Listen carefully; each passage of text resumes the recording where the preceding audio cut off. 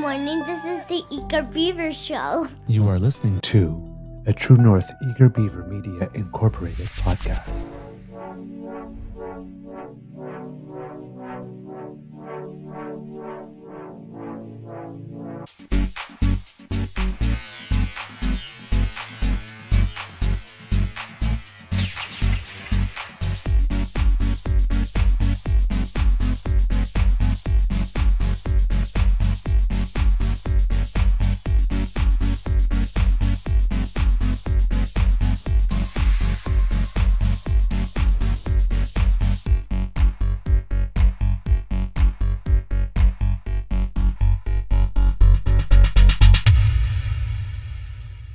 The True North Eager Beaver podcasts are proudly brought to you by our founding sponsors, the Misfit Mysteries from Corvid Moon Publishing, your source for science fiction, fantasy, and cozy mysteries featuring a broad diversity of characters, CanadianTarot.com, your uniquely Canadian online eclectic tarot community, and the Peppermaster, hot pepper sauces made from farm-fresh ingredients to thrill your taste buds and expand your mind.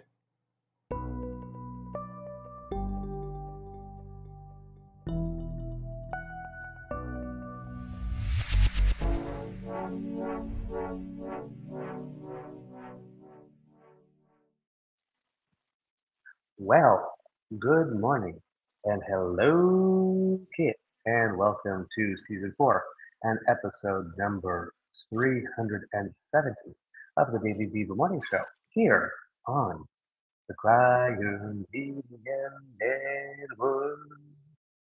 Yeah.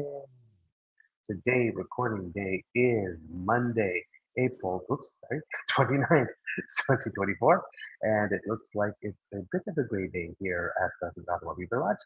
I'm your host, the Eager Beaver, pronouns he, him, hey, Mr. Beaver A, and with me, as always, as you can see, is my good friend, Mr. Grizzly. Big thank you goes to our podcast founding sponsors, the Peppermaster, the Misfit Mysteries from Corvid Moon Publishing, and CanadianTarot.com.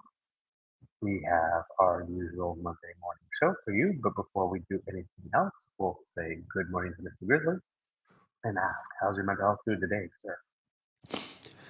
Well, Mr. Beaver, I am so tired, I don't even know. I went to bed at 9 o'clock last night. I was sitting on the couch, falling asleep, and I just looked at Bridget. I go, I got to go to bed. I can't stay up. Climbed into bed, fell asleep. 11:30 woke up with just horrible heartburn. And then it was like every hour, every 2 hours after that, same thing, like just brutal heartburn. I had no medication to take care of it. It was all out. And you know, you walk by it in the store and you think, oh, I don't need that, and don't buy it, and then you need it. Yeah, that was my case. So Yep. yeah, so I'm heartburn's gone now, thankfully, but I'm really tired. I'm a Thankfully, little tired too. I'm working from home today, though, so you know. What's going on? Yeah, I'm a little tired too because Oh, you froze. Did we lose Mr. Beaver? I think we lost him. Looks like yeah, he's frozen. Oh, there you're back. I think. Oh, there you we were go. frozen Yeah, for a second. weird on my Can't screen. hear you. Yeah, okay. Yeah, I know. I saw that. It was very strange. Yeah. A bit tired as well because I have been sleeping on the sofa because we have family here. House guest. Oh, we lost him altogether. I guess he'll come back in a moment or two. And there he is. He's coming back. There we are. It was weird. He just dropped right off the face of the earth there. And it's showing you have a good signal, so I don't know what the cause is. Very strange. But you're all blurry now. Yeah, so really is. There you go. Linda's giving you a code name. Frozen Beaver. Frozen Beaver. Yep.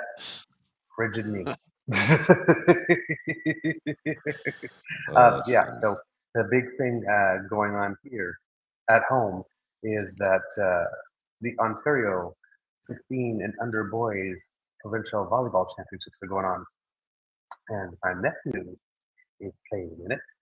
Go Venom Vipers. Yesterday they had their first 3 rounds and in pool play, and won all three matches in straight sets. So a 3-0 record and a 6-0 for sets. They've been playing really, really well. They continue in pool play again today. I think there's some crossover in the pools, so they'll be playing different opponents.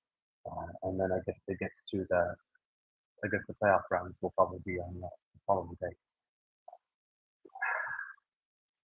Jeez. What's the problem?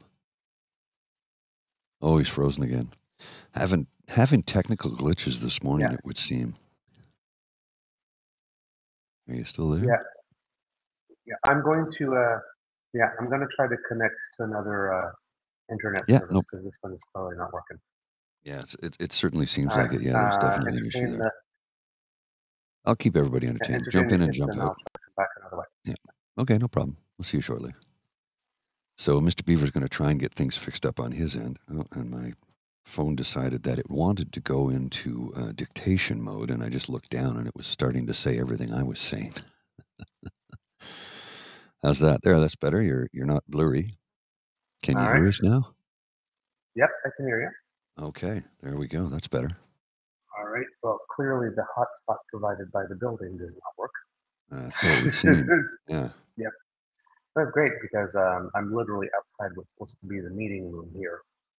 Okay. So if there's no hot service in the meeting room, I don't know what's going on. As you may notice, kids, I'm not in my regular place when I'm at the Ottawa Beaver Lodge. I'm actually downstairs in right beside the meeting room in the pool room, billiards room here at the Ottawa Beaver Lodge. So you might hear a little echo today. It's a big room with not a lot of stuff in it. So Yeah. Do you have your earbud headphones? Yes, I do. They have them. Oh, you are using them. Okay. Okay. Yes. I wasn't sure if you were using them. Yeah. Yeah. I'm surprised because normally they cut the echo out, but whatever. Well, Maybe there's a setting here. Yeah. Go into audio and check the settings there. Maybe that'll do it. Because you can hear me, but I think it's picking up a different mic. How about that? That might be the case. Is this better? Maybe a little bit. It's hard to tell. Yeah, the audio input says Bluetooth headset. Oh, okay. Well, that's good. And output should say the same as well. Let's do less of this stuff and actual more stuff. There we go. Is it We're working good. now? That's fine. We'll roll with this. Yeah, that's fine. We'll roll with this. Let's go. All right. So, yes, I am downstairs because the Beaver Sweetie and the father-in-law are still sleeping. Weren't they supposed to get up early and go for a walk? That was the plan originally, yes. Walk in the morning coffee. But that did Best laid plans of mice and men. And now, on my phone, I do not know where you went. I'm still here. I can see you, but you're frozen. I can't see you at all. Well, you're frozen with a smiling face, so it's all good, and I can hear you. So you got a smiley face. That's all that matters. We'll just keep going. Okay. We'll just keep going. This is clearly not working today. No, it's working again. Yeah, but this is not going smoothly today because we spent all this time talking about tech stuff and nothing yet. Don't worry about it. Anyway, don't worry about it. Extremely interesting for the viewers. Anyway, so yes, they are here. So we're going to do the best that we can today and tomorrow, and then we'll be back to our regular setup on Wednesday. So we thank you for your patience. News-wise, it's been an extremely slow news weekend, oddly enough. So there's really not that much new to report in terms of developments or things that were really interesting in terms of what's going on with government.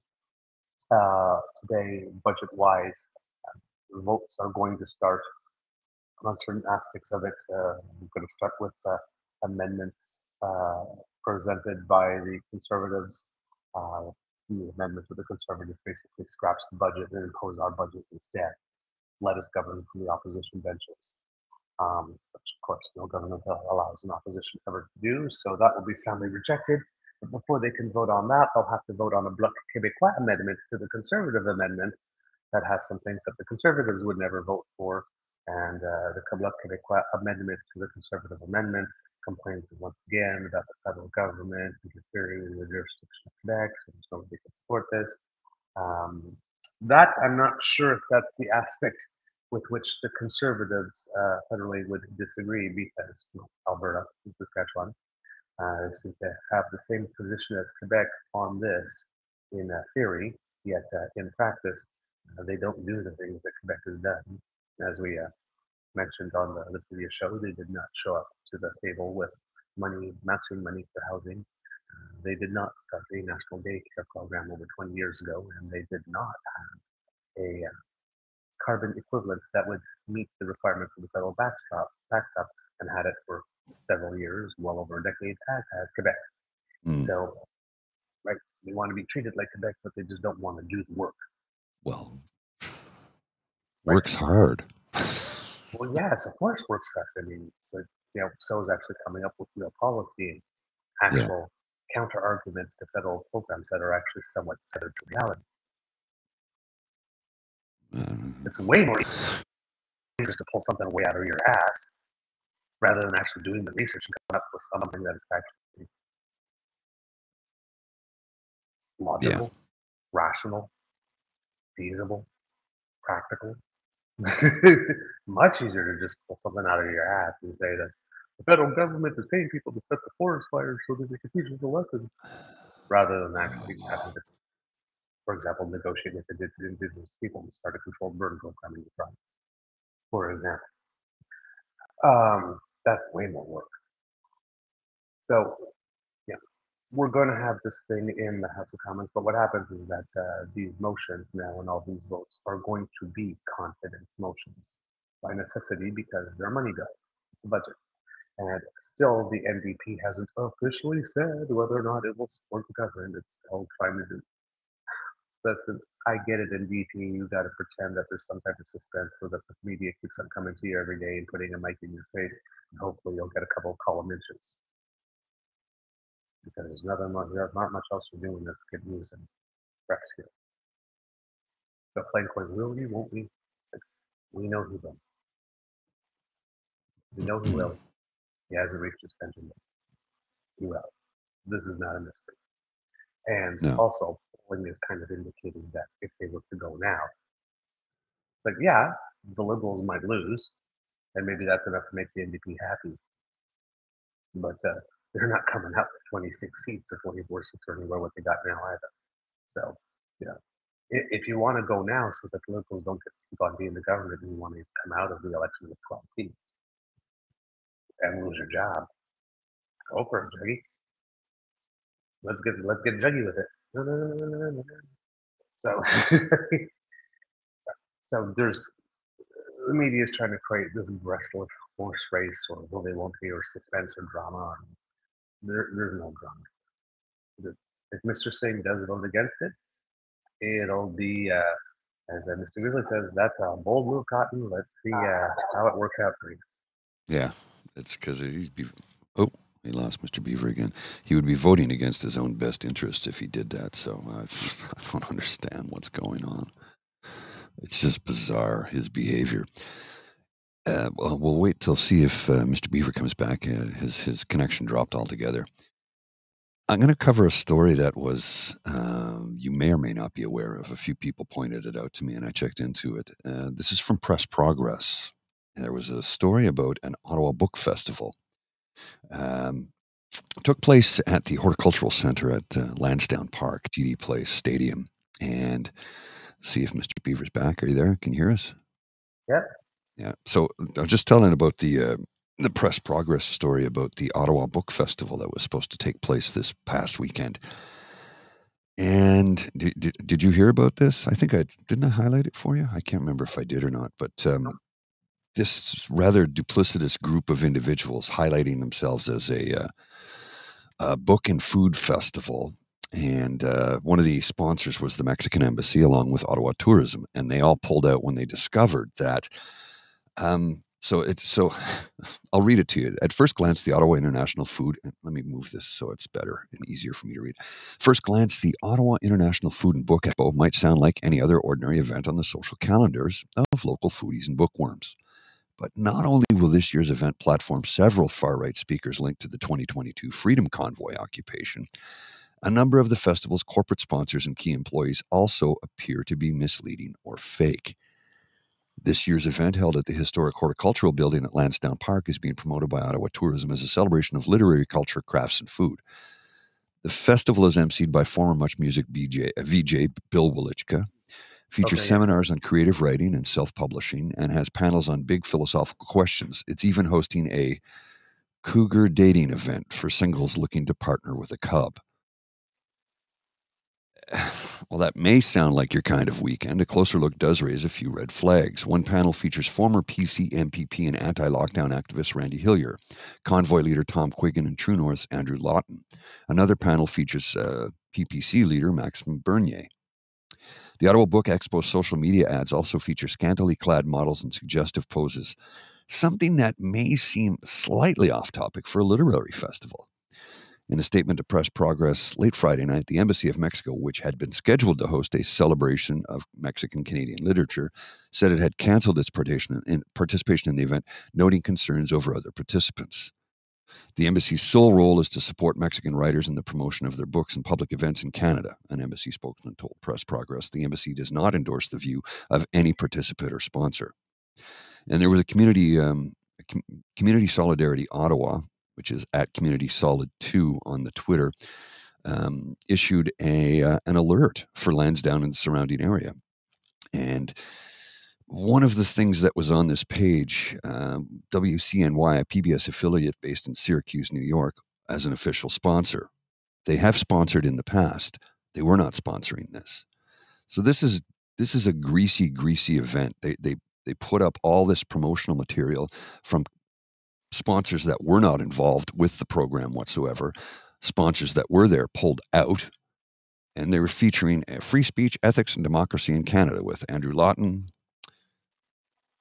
Dr. Julie Fontaine, Tom Quiggin, and Randy Hillier. The whole thing just stinks to high heaven. I put a link in the chat if anybody wants to check it out. It was a greasy. It was from Luc Lebrun at Press Progress who posted this, and one of the other things we discovered that this same group, the guy who was putting this on, also is putting on. He wants to lead a consortium pushing for a CFL expansion team called the Atlantic Moose in Charlottetown, PEI. He wants to build a 25,000 seat stadium that includes housing, retail, event space, and an internet cafe. I'm like, okay, I'm all for CFL expansion, but not if you're platforming really horrible people who are trying to do harm to others. So it's all bizarre. Looks like you're frozen again, Mr. Beaver. I don't know if you can hear me. I'll just pull him out. I think he's having major connection issues this morning, which, sometimes that does happen. Let me give you a second here. There we go. Okay. Looking out here, we got a photo of the dog asleep at my feet. Yes. Let's see if we can bring up the Lola cam here. I'll try and add her in. And got my extra camera here. Where's the Lola cam? There it is. And there we go. I'll add that in.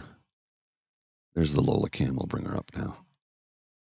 There's the Lola cam. Look at her asleep at my feet. How cute is that? Okay, you're back, sir. Are you sure it's at my end and not yours? It's no issues here.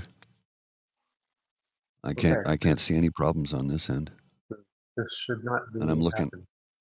I'm only using 30% of my CPU, so yeah. All right. Really weird. That thing that you talked about, I did hear about it actually, but all from the perspective of Bill Wolichka, who was there the first day and said, "What the hell is this?" And then that signaled that he would not be back. Oh, he bailed, did he? Oh yeah. Yeah. once he realized what this was, it was like, dude, do you not realize I have a brand? Yeah. And I don't It's want like, it associated. what made you think that a person like me would want to be associated with anything like this? No kidding, right? Like, I've met It Bill was a like, couple of times. He's a nice guy. yeah, He, he he was he's he literally, he was literally, he's a s- ding, this is my stop. yeah, yeah. He's a center left progressive, right? And I don't even know what his political bent is party wise, but policy wise, he's definitely a center left individual. I mean, it's rare to find somebody who works in that field who is anything but, you know. Yeah, and But it's not because, as Daniel Smith would want to suggest, that journalism schools keep people who are conservative minded out. That has nothing to do with that. It has no, to do with the fact that being a journalist or reporter is a human job. You yes, actually go out and meet different people from all different walks of life throughout your entire career. So naturally, you become a person who becomes open to hearing different people's stories and different people's perspectives and wanting to consider, literally wanting to consider all sides and thinking about, okay, well, this is for everybody, but I've talked to many people like this. What about them? It doesn't make them a bleeding heart liberal. It just makes them realize that there's a bigger world out there oh yeah, yeah. and that people are fascinated. But that's all it is. Journalists deal with people and with telling people stories. hmm and They're not, it's not that they're radicals, but it's like the right would like you to believe that. they're just telling the truth. Well, most of the time, anyway. Most of the Yeah. time. There So, are individuals that call themselves journalists, like Kean Bext and Andrew Lawton, and they're not journalists any more than you or I are. We're not. yeah, We don't. yeah. Neither one of us went to journalism school. You're a professional writer, but you're not a journalist. No, no, no, not at all. Not by any stretch of the imagination. We I, just want to get the truth out to people. So yeah, we don't. I don't have an editorial bent on any of this. I just want people to know the truth. That's it.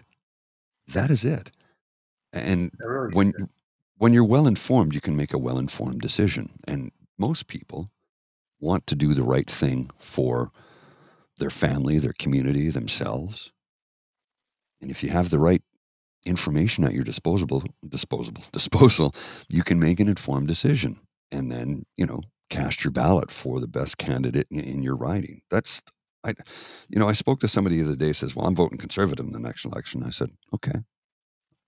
Aren't you mad about that? And I go, no, you vote for whoever you want. But tell me something though. Why are you voting conservative? Well, I'm sick of Trudeau. That's not a good reason to vote for the other party. What is the party that you're about to vote for Yeah, in the next that's a good election? reason to not vote at all, vote Yeah, for your ballot. But it's not a good reason to actually then jump ship and vote for another party. That's a whole li- other kettle of fish. like why? Why? Okay, you don't like Trudeau. Okay, why don't you like Trudeau? Well, he's been there too long. Okay, but tell me the things that he's done that have actually harmed you. Well, a capital gains tax. I go, that's not harming you. Well, if we sell this house, we're going to have to pay 66%. I go, nope. If you sell the house for over 1.25 million, you will pay an additional tax. If you sell it for under 1.25 million, you won't pay it. What? Huh? It's the way the tax works. It's over the capital gains is on 1.25 million. One and a quarter is when it gets hit. No, Well, then I've misunderstood. no, no, no, no. There's no capital gains on the sale of your primary residence at all. No, no. At all. Okay. So there's nothing on Like I say, primary residence. if you inherit a residence, Yes, that's what capital that's. gains Yeah. capital gains are paid by the estate at the time Yes. of disposition. When it comes to you, you would only pay capital gains because if you sold it, and you would only Right. pay capital gains on the change of the value of the house from the day you got it, not the Right. day that your parents bought it, because they've already paid the capital gains on that the estate at disposition there.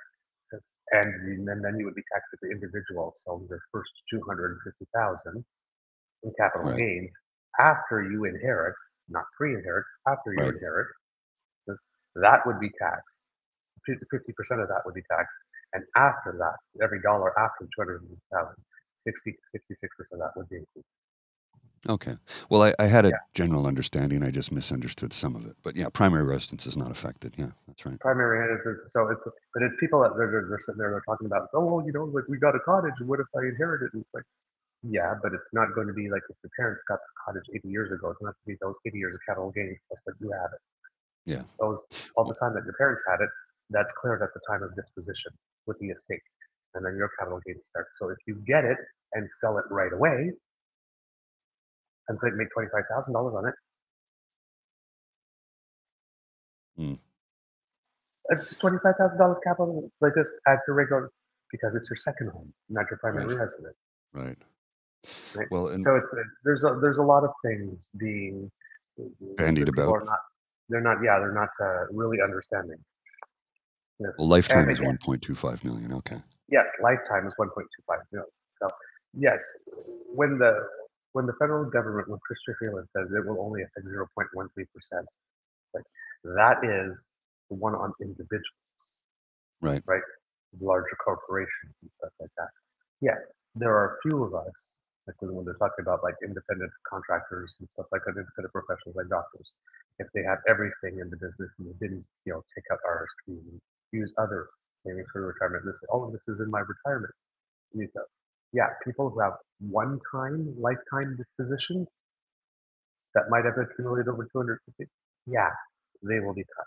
But again, how many of those are us? And how many of those are because of work? Independent contractors, professionals, yes, because of work, but it's not like they can't arrange their affairs in other ways as well. They don't have to put their entire revenue or savings into the value of the organization or the business and then sell it. Like, hey, I'm going to make off good with capital gains. They can contribute to a TFSA. They can contribute to an RFP. They can buy, right? They have other with some, and unless they're going to sell their practice in like the next year or two, they have some time with tax plan with their accountants and to make all of that happen and lessen the date. So there's a very few people out there that are going to inherit something and then immediately dispose of it and pick up another 250,000 capital gains. Oh, lost him again. I don't know what happened there. One of the other things I read in the last few days about the capital gains tax increase is all of a sudden, according to the Globe and Mail, apparently, there will be a great amount of, let's put it right on screen there, amount of people trying to sell their cottages all of a sudden because they're afraid they're going to get hammered on the capital gains tax. And I'm like, oh, really? So what you're saying is you're going to suddenly flood the market with cottages, which will reduce the purchasing price. The price will drop. So in the end, if all these people dump their cottages onto the market to sell them, it'll just drop the price across the board, and we'll have more cottages available for you or I to purchase, which I can't purchase. But I read that in the Globe and Mail the other day that there's tons of people that are getting ready to sell their cottage because they're afraid of the capital gains tax. I just thought this is hilarious. This is fear mongering, is all this is. Yeah, absolutely. Right? That's all it is. Because I mean, really, so you've had a family cottage for 50 years. Oh, I better sell it before the capital gains tax hits me. So you're never going to use it again? You're just going to put it on the market right now and everybody's going to start doing that? Really? Really? Come on.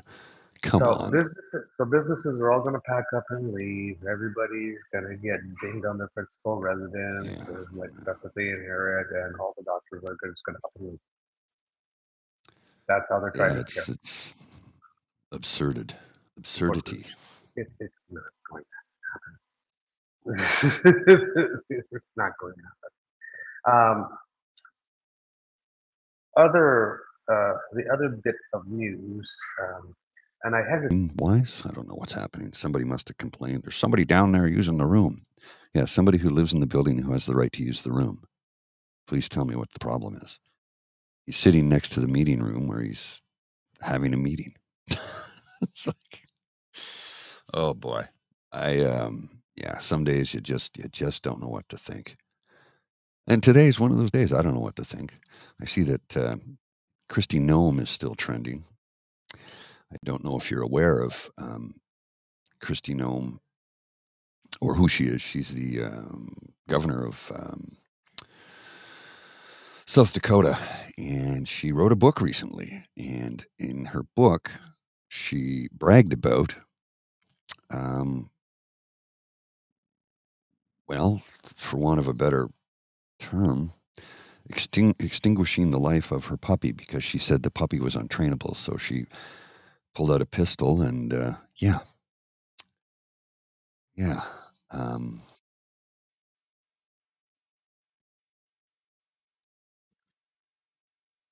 Just,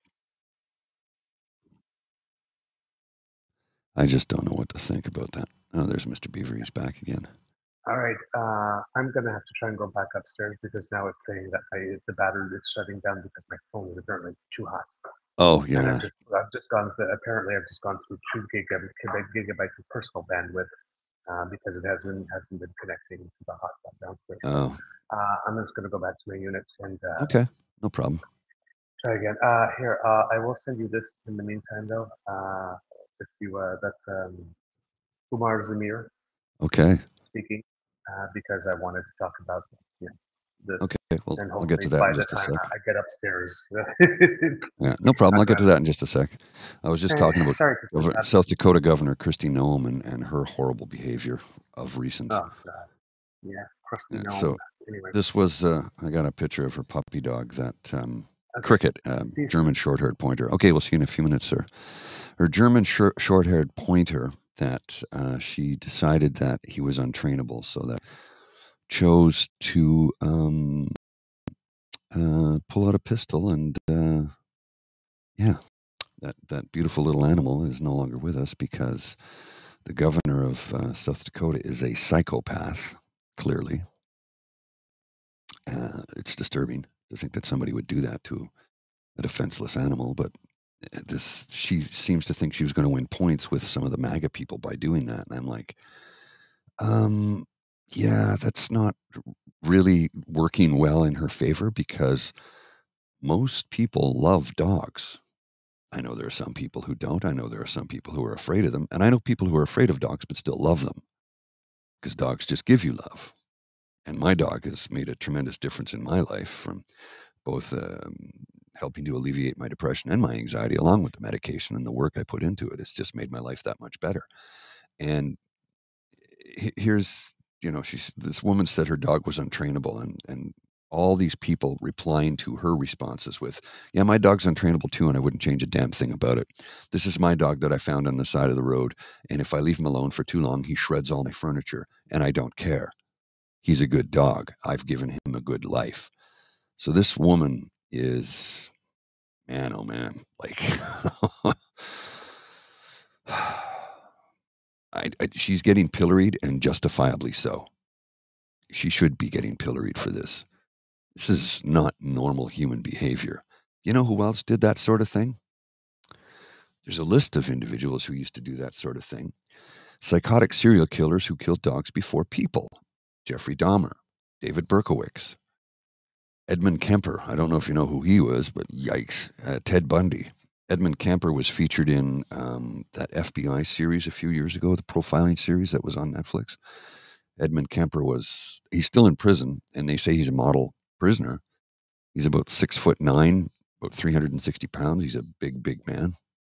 Complete psychopath. Dennis Rader, I'm not sure who that is.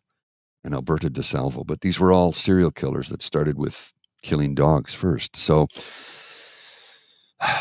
she is a special individual who is going to receive some special treatment from social media over the next little while.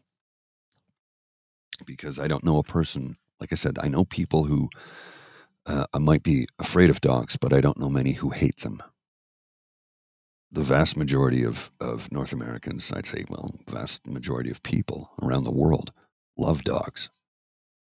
So that Mindhunter, yes, thank you, Carol. That was the name of the show, Mindhunter, the series. Edmund Kemper was featured. He was the guy they kept interviewing. And on Rader's the BTK killer. Okay, right. Thank you. Can't keep everybody's name straight sometimes. I'm old and tired, and I only got a couple hours sleep last night. But let's move on from that horrible news. And I have the clip of Umar Zameer speaking, which we haven't shown yet. So I will show this right now. It's about a 2-minute clip. We'll have a look at this, and We'll see you on the other side. Hang on here. Let's just hit play. There we go. Never meant any of this to happen. I am sorry for what had happened, but I never meant any of this to happen to this day. I can't thank enough to Mr. Nadir, Mr. Alex. I can just say this, these are not just the lawyers, these are angels for me. They work not just for this case, they work for the truth. When Nadir first came to me, when I was in the detention center, and I asked him, how would you pursue, how would you go with my case? He said, I know it's very complex, but I know I'm dealing with the truth, and I won't leave you by your side. Just before the verdict, he only said me one thing: no matter what the verdict will come, I will be with your side. Now, later, and always been with. So Nadir, thank you very much. Alex, thank you very much. She is someone who not just gave me the advice of lawyers, who has been giving me advices on so many other issues. And Alex, I can't thank you enough. Thank you very much. Thank you very much, Nadir. And I can't thank enough the whole Canada. I thought I and Ida made a wrong decision when we thought we should go to Canada. It's a better place for our kids.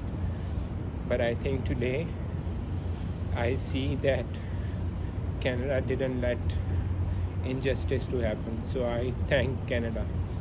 Thank you very much. That's pretty stirring soliloquy from a man who had his life, mostly destroyed. And the 3 years of his life that he spent defending himself, that he can never get back, of course. Sorry, I've got alarms going off here. When the judge said, the rare occasion where a judge apologizes for the travesty of justice, he says, I'm so very sorry for what has happened to you. Mhm. It's an extreme circumstance, and what happened to him was terrible, and a life was lost in the process. But he was innocent of what they tried to convict him of. And as the saying goes, it all comes out in the wash, and it did. Thankfully, Yes. justice was served. Yes, but not only justice was served, but thank God for closed circuit video cameras. I can barely hear you, sir. Oh, okay, maybe the head. Yeah, take them out, maybe. It's one of the. It's Monday, man. Stuff always goes sideways on Mondays. There, that's better. Yeah, much better. Things go sideways on Mondays. Yeah, Yeah, you were really muffled. Right. Now you're clear. I can hear you loud and clear Right. now. Perfect. So the other thing is, thank God for closed circuit TV. Yeah, Thank God for video. yeah, no He'd kidding. be in jail. They would have railroaded him, Oh yeah, and they tried to. and They the tried premier to. would have cheered. Yeah. And so would have Yeah. the former mayor. Well, we saw what they did, right? So, Former mayor John Tory kind of backed that truck up really quickly. yeah. Sure, it's like, oh my God, I'm so sorry. Can you tell that John Tory is a lawyer and doesn't want to get sued? And Doug Ford kind of also sort of, not as much as John Tory did, but sort of took a bit of a step back too. But yeah, they were perfectly happy with railroading him when they thought it was just a brown immigrant. Yeah. I mean, they Thought actually they could said get away with it. that the police officer that had gotten hit, whose life was tragically lost in this horrible accident, was actually standing in front of the car with his or standing either in the front or the back of the car, wherever it is, with his hands up, going, no, no, no, no, no. And so everybody said, yeah, we saw it. And then look at the video, it's like, yeah, that never happened. Yeah. Yeah. Never happened, and they never identified They themselves as lied. policemen. They just lied. And you know, here's the And all thing. the stories corroborated. They all told the same lie. Yeah, well, they should know better than to try that, because there's cameras everywhere today. Everybody knows this, right? But people still behave terribly on camera daily. I just don't get it. Yeah. Somebody's always watching somewhere, so maybe don't behave in that manner. Yeah. Somebody is always watching somewhere. And what Mr. Zameer had to say. Yes. I think that all of that just speaks for itself. His demeanor is calm. Yeah. The words he had to say, what he had to say about Canada, what he had to say about his lawyers. Yeah. Well, and Linda's got a very, very good comment here. It wasn't just the police. The Crown Attorney should have never let the case get to court, knowing the evidence. Yes. I'm like, you're right. Yes. But somebody wanted to win.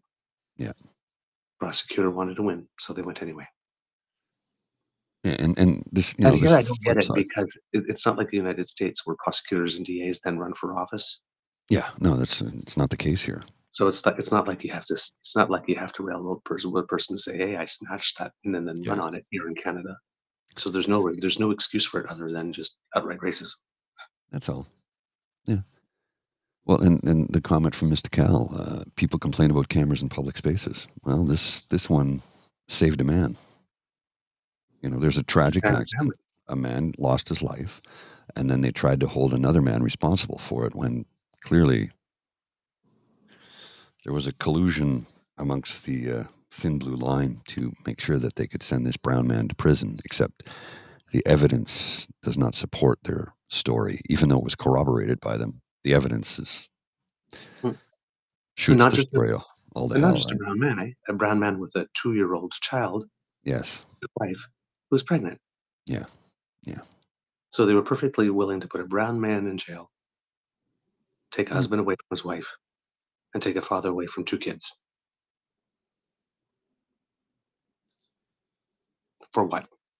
Yeah. Because a police officer died and someone must pay. Mm-hmm.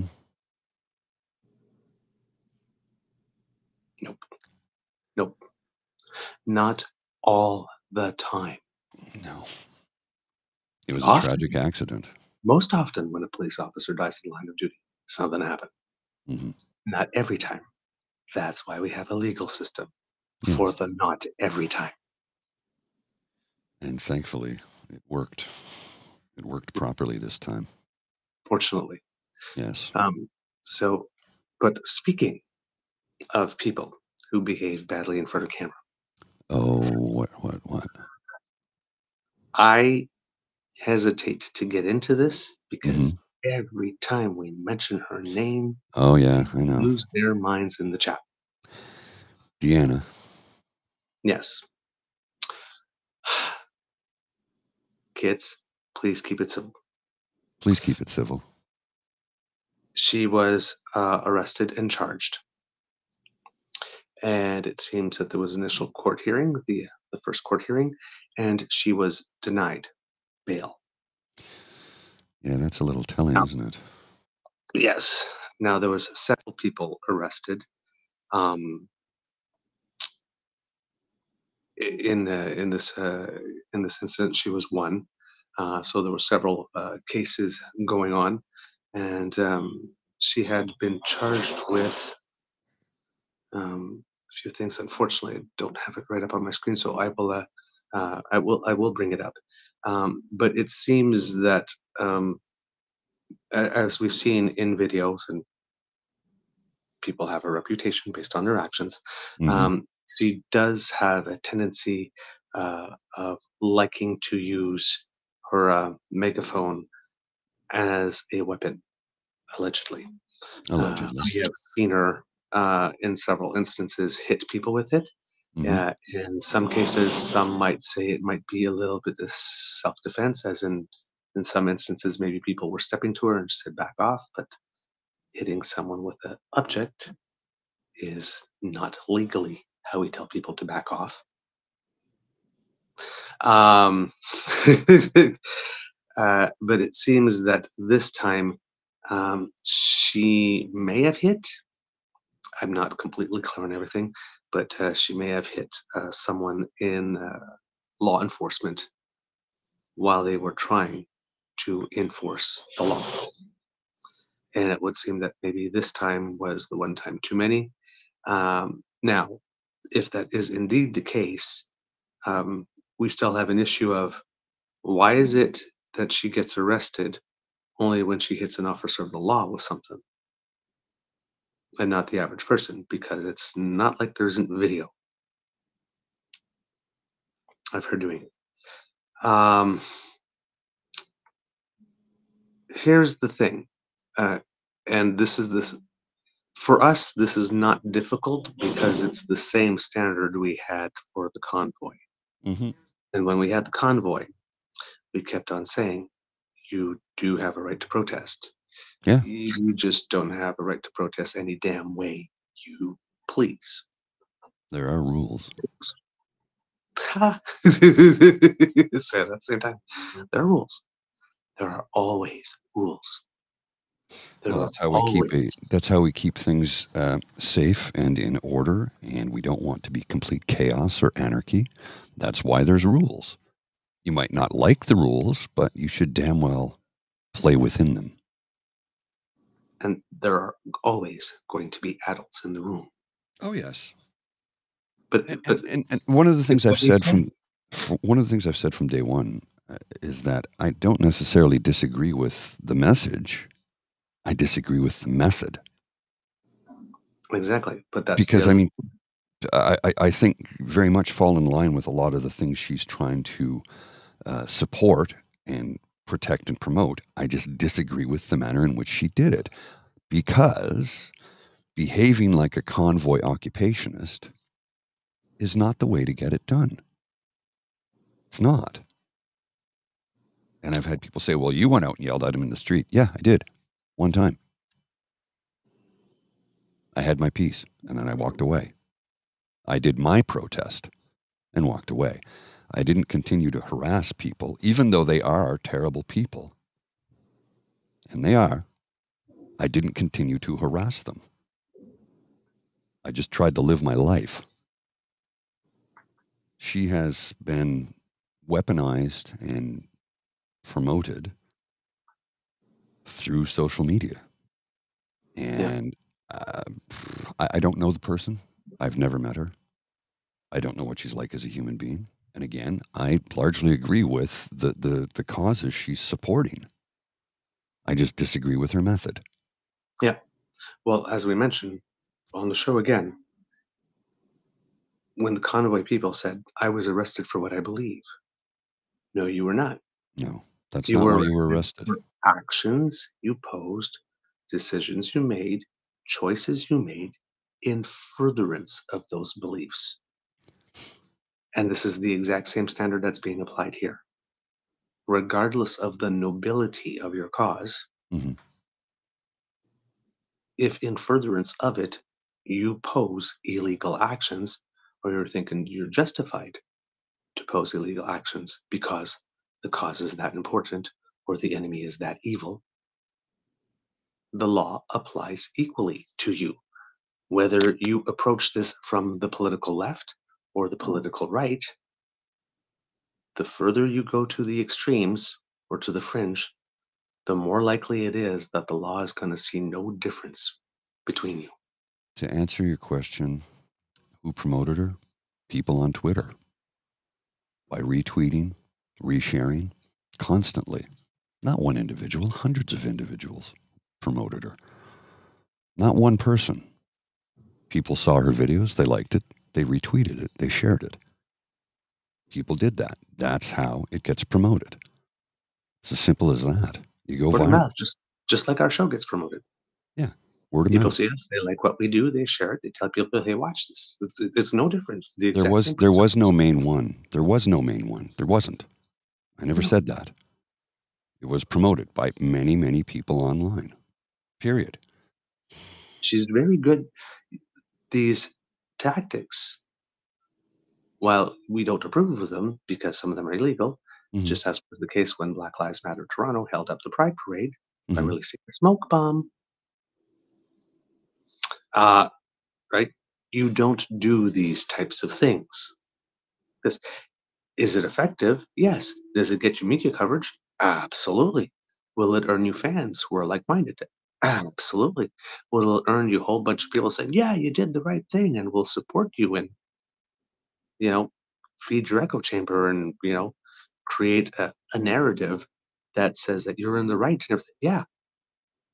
And the law doesn't care. Hmm. The law doesn't care. So 10,000 people supported me. They approved of my. Yeah, the law doesn't care.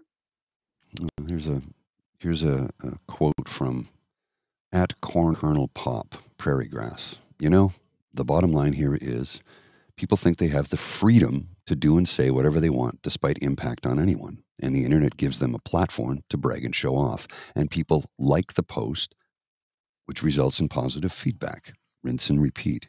You get that little shot to the brain of adrenaline.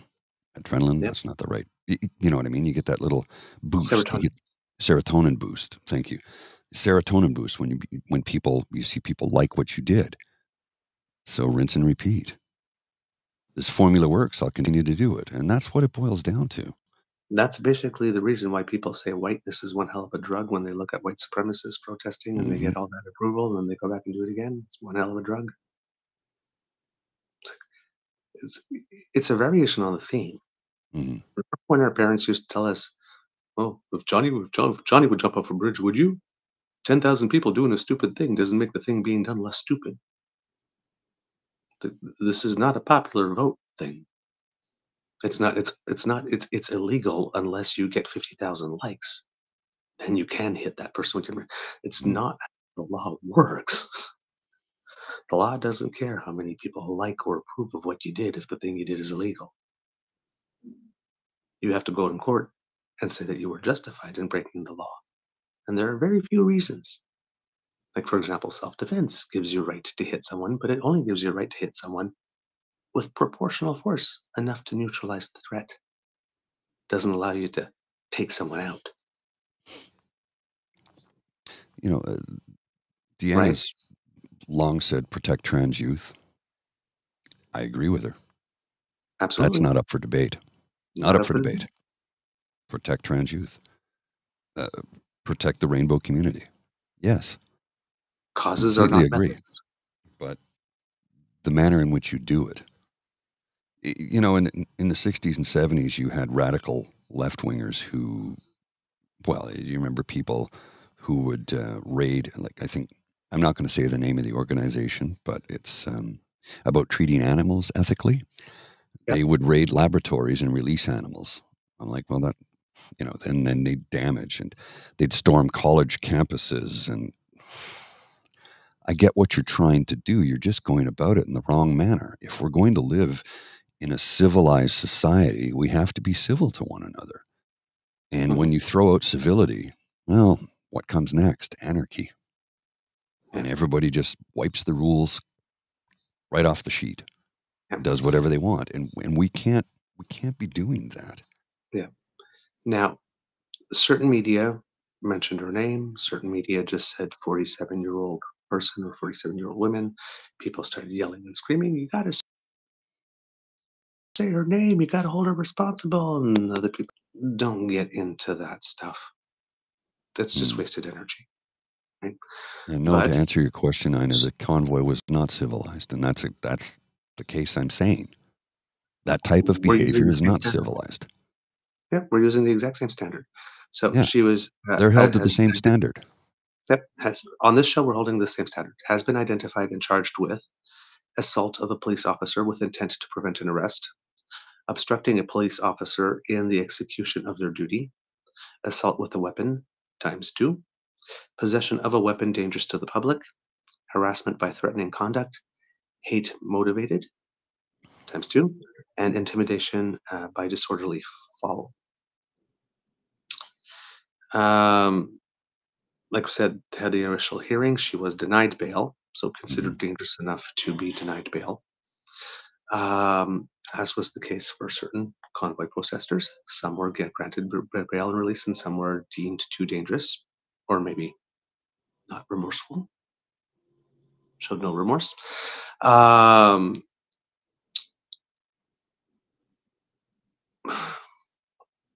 I'm not celebrating. No. No. I'm not celebrating. But I always try to be honest about what I feel and how I see it. Um, I think a lot of you would be surprised if you saw me here today going, "Oh my God, they arrested her! I'm so surprised." There's no I'm shock. not. I'm not. For me, this happening was only a question of when, not if. Hmm. And Well, yeah, I will that's. be also very honest, law enforcement probably did her a great disservice by not arresting her earlier. I think so. Um, When there was video of her hitting and just a private citizen, yeah, there probably would have been a legal thing, but it's not going to be as bad as hitting a police officer.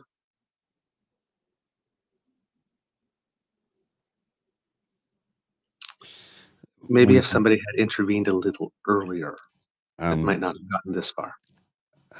I need you to understand something here. There may be a publication ban on this case, but we're not publishers. Number one.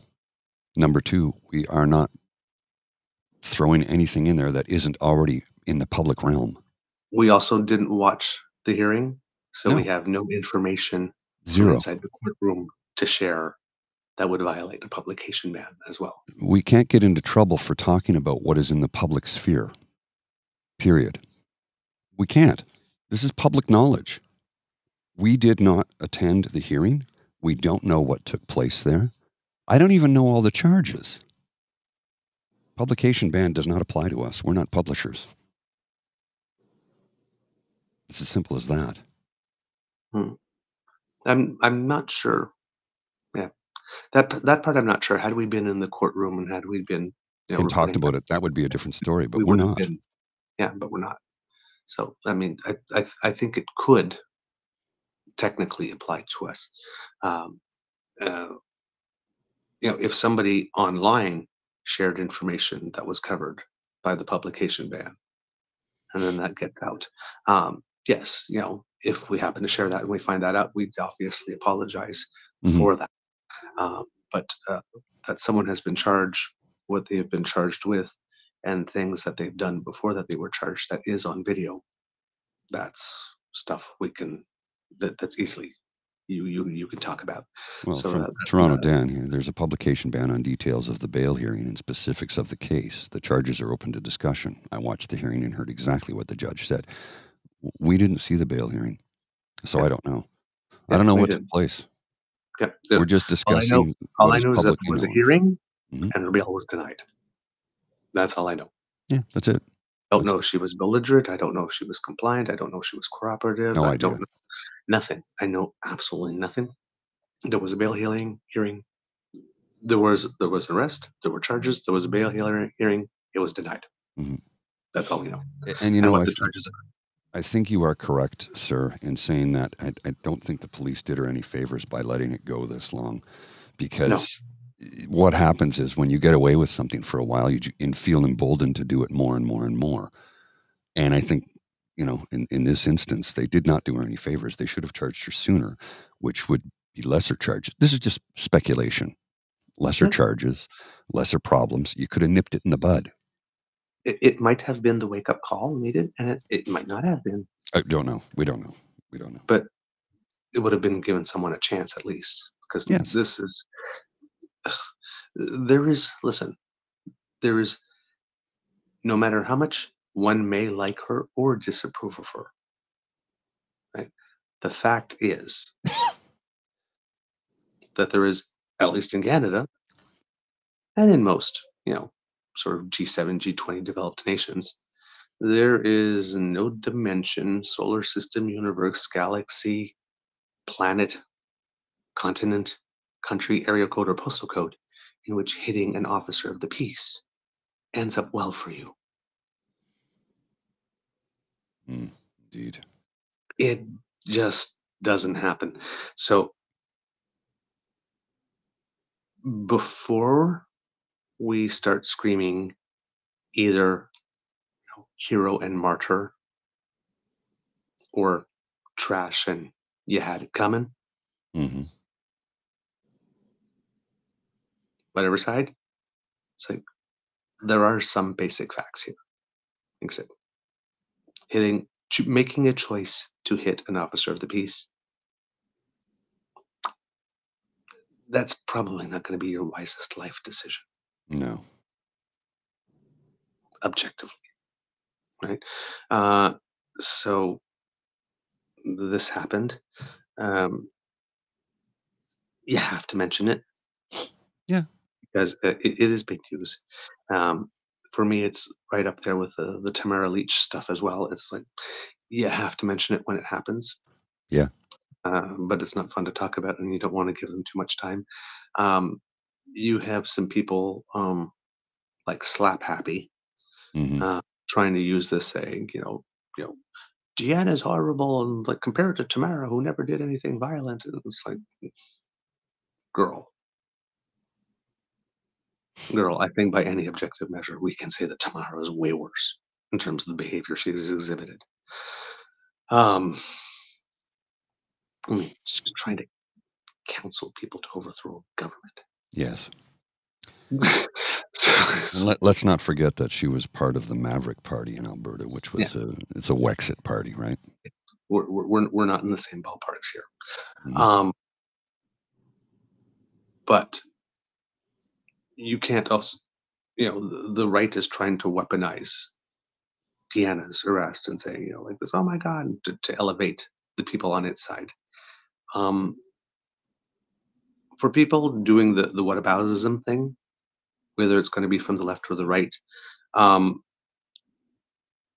just realize that while you may be looking at the nobility or your perceived nobility of your cause first, and then making all your judgments based on that, the law is probably looking at Tamara Leach and Deanna Sheriff as being flip sides of the same coin.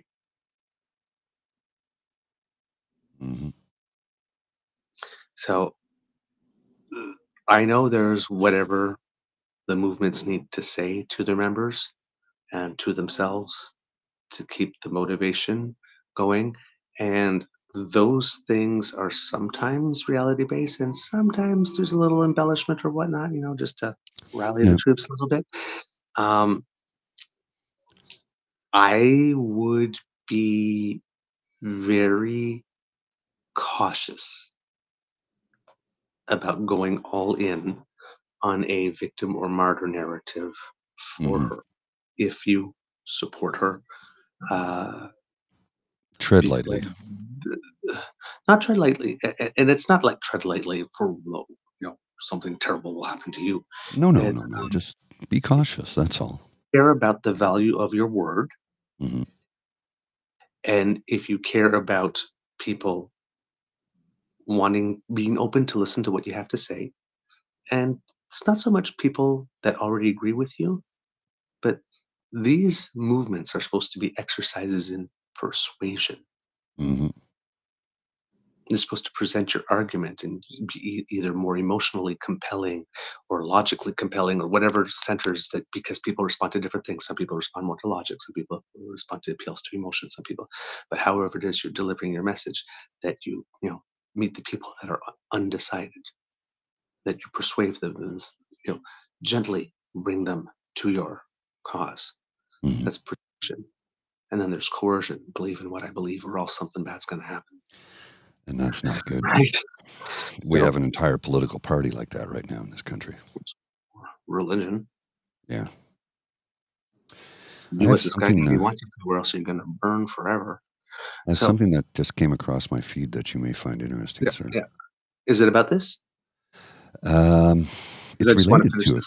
This little it's related off. to it. Yeah, keep going. Okay.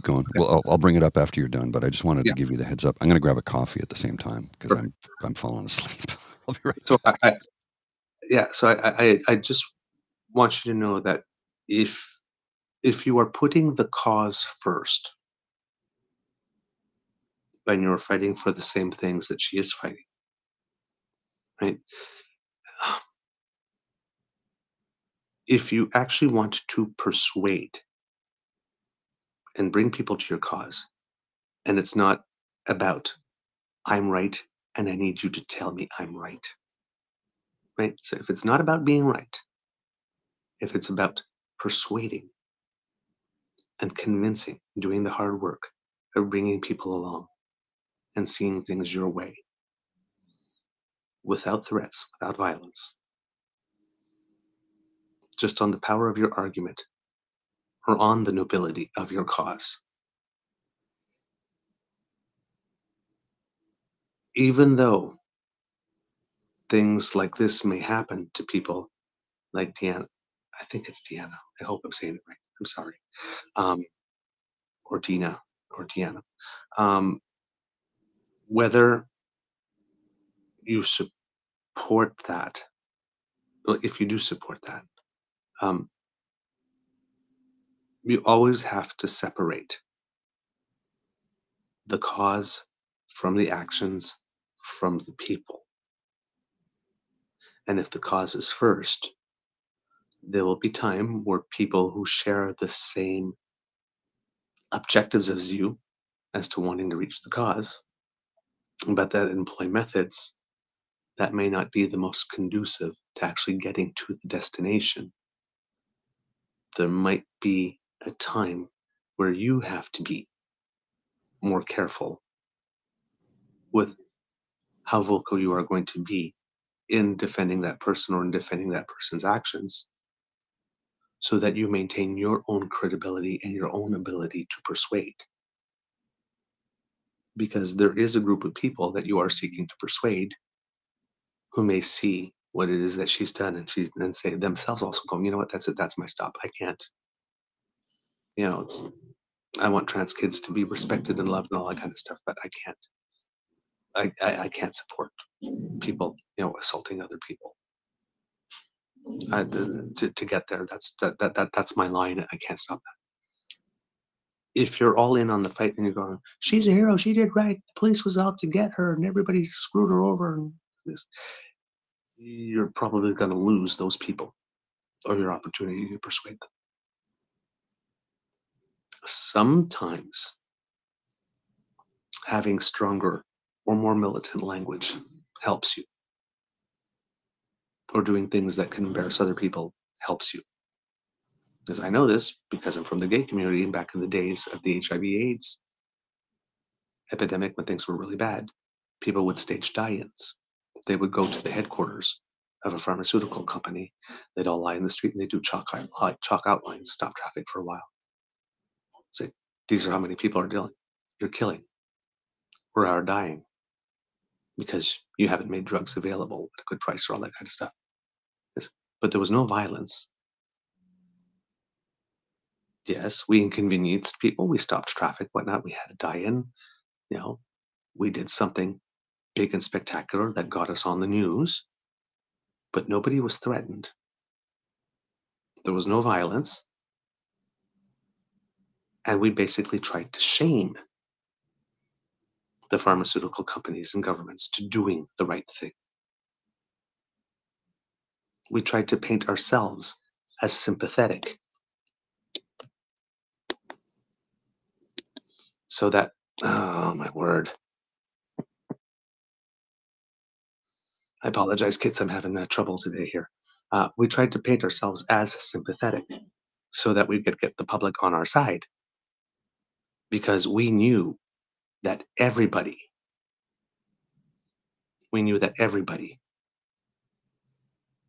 knew somebody who was gay, but we just weren't out.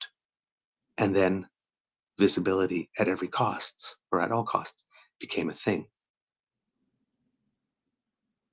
But we did the slow work of persuading people gently.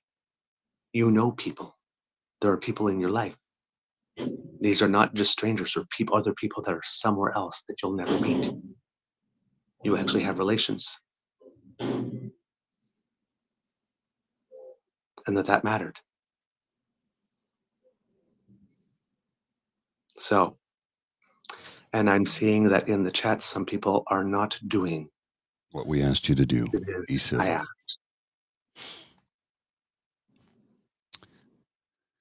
So, Which is a yeah. shame. You have to understand, those of you who thinks that these tactics are appropriate, those of you who think that it's appropriate to go into other people's homes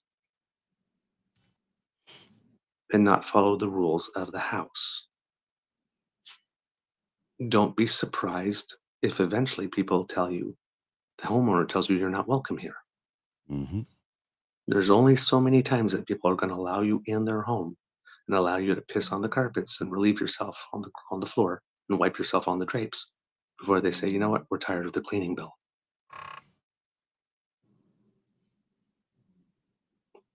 It's not that we don't like you. It's just that you don't respect our space. And you're making everyone else uncomfortable. And yeah, so Reed did the thing. Reed did the thing that needed to be done. Thanks, Reed. That's why you have the wrench. Yep. You know. And that's the thing. It's like if you come on here and start abusing people, no. Look, we can sometimes let our emotions get the better of us. I know you've seen me do that.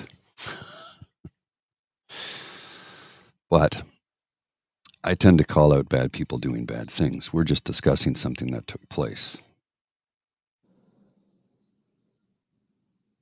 And we're not going to allow you to abuse anybody. So there's, it's just not our vibe. Thanks, Ree. Appreciate that.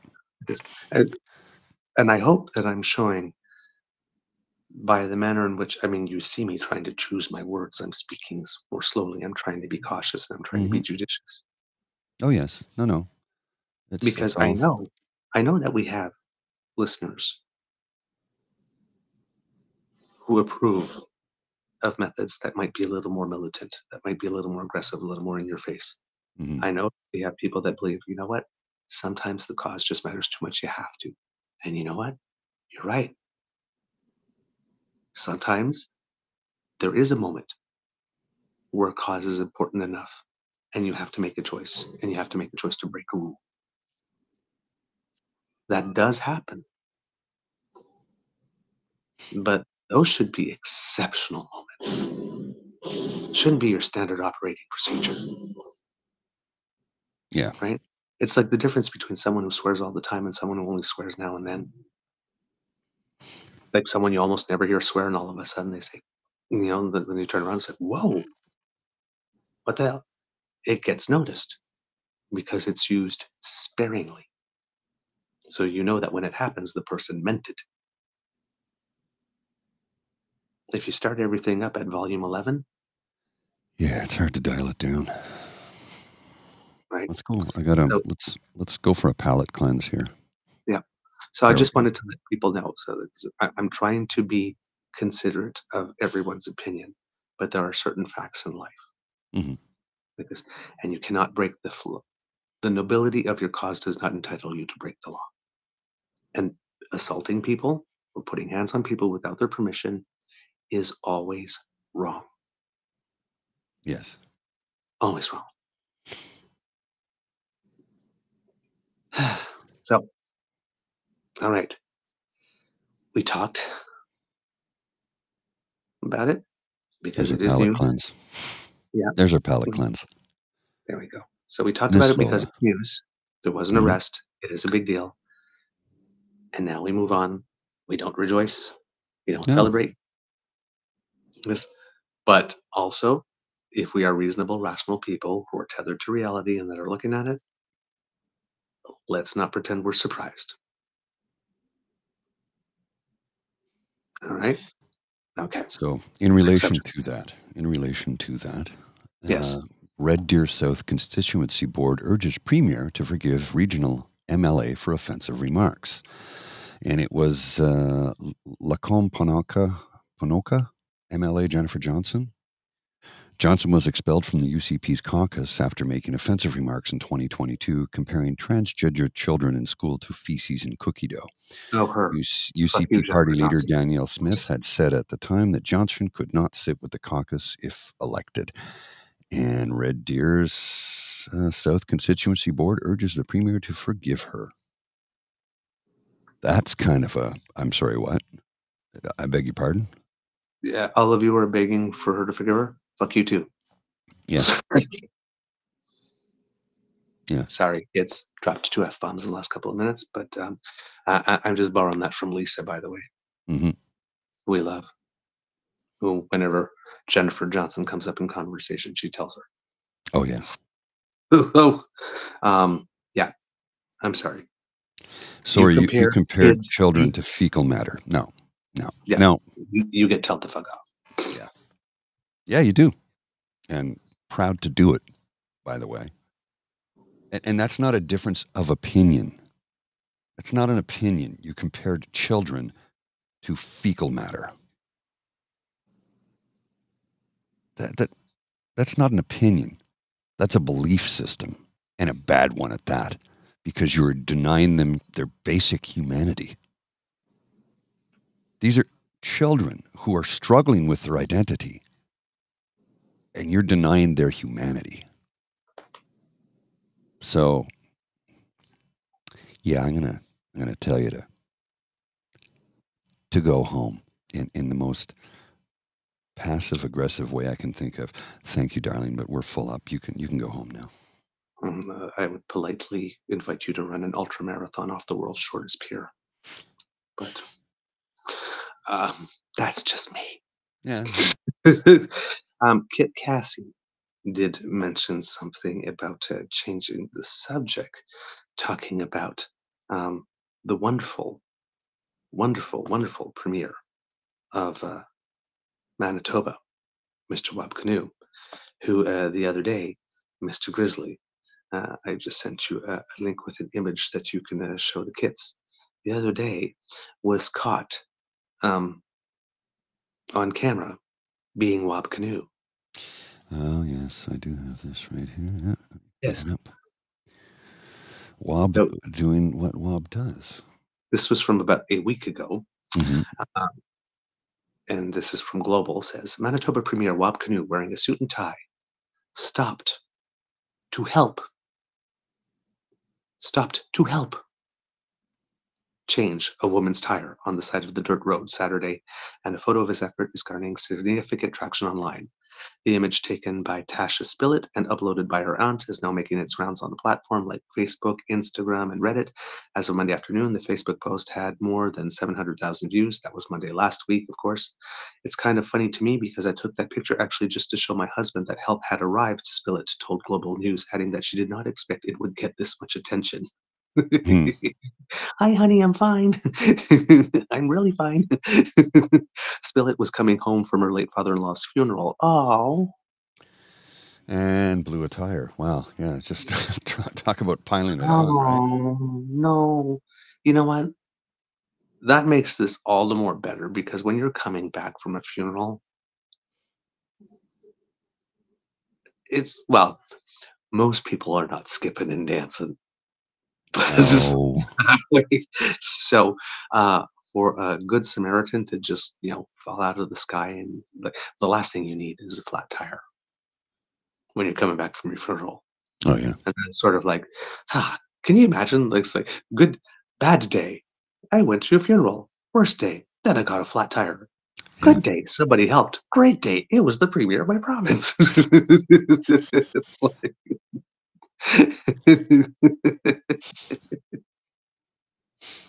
Right? Does everybody hate pants? Non sequitur. And you're right. That's exactly when a flat tire happens, right? The worst possible time. Exactly. So apparently, Premier Canoe said it was what any decent Manitoban would do, help somebody out. Just wanted to help her out and make sure she got home safely, Canoe told Global News. And people are saying, he's just doing a photo op in it. No, that was actually not the case at all. Yeah. I mean, we know there's lots of photo ops that take place all the time, but this was not that. This just simply was not that. People, he's a good egg. I know that there's a faction that may not be equipped by the fact that someone who's progressive might actually be a decent person too, like in real Yeah. life. But it happens. It's kind of our jam, decency,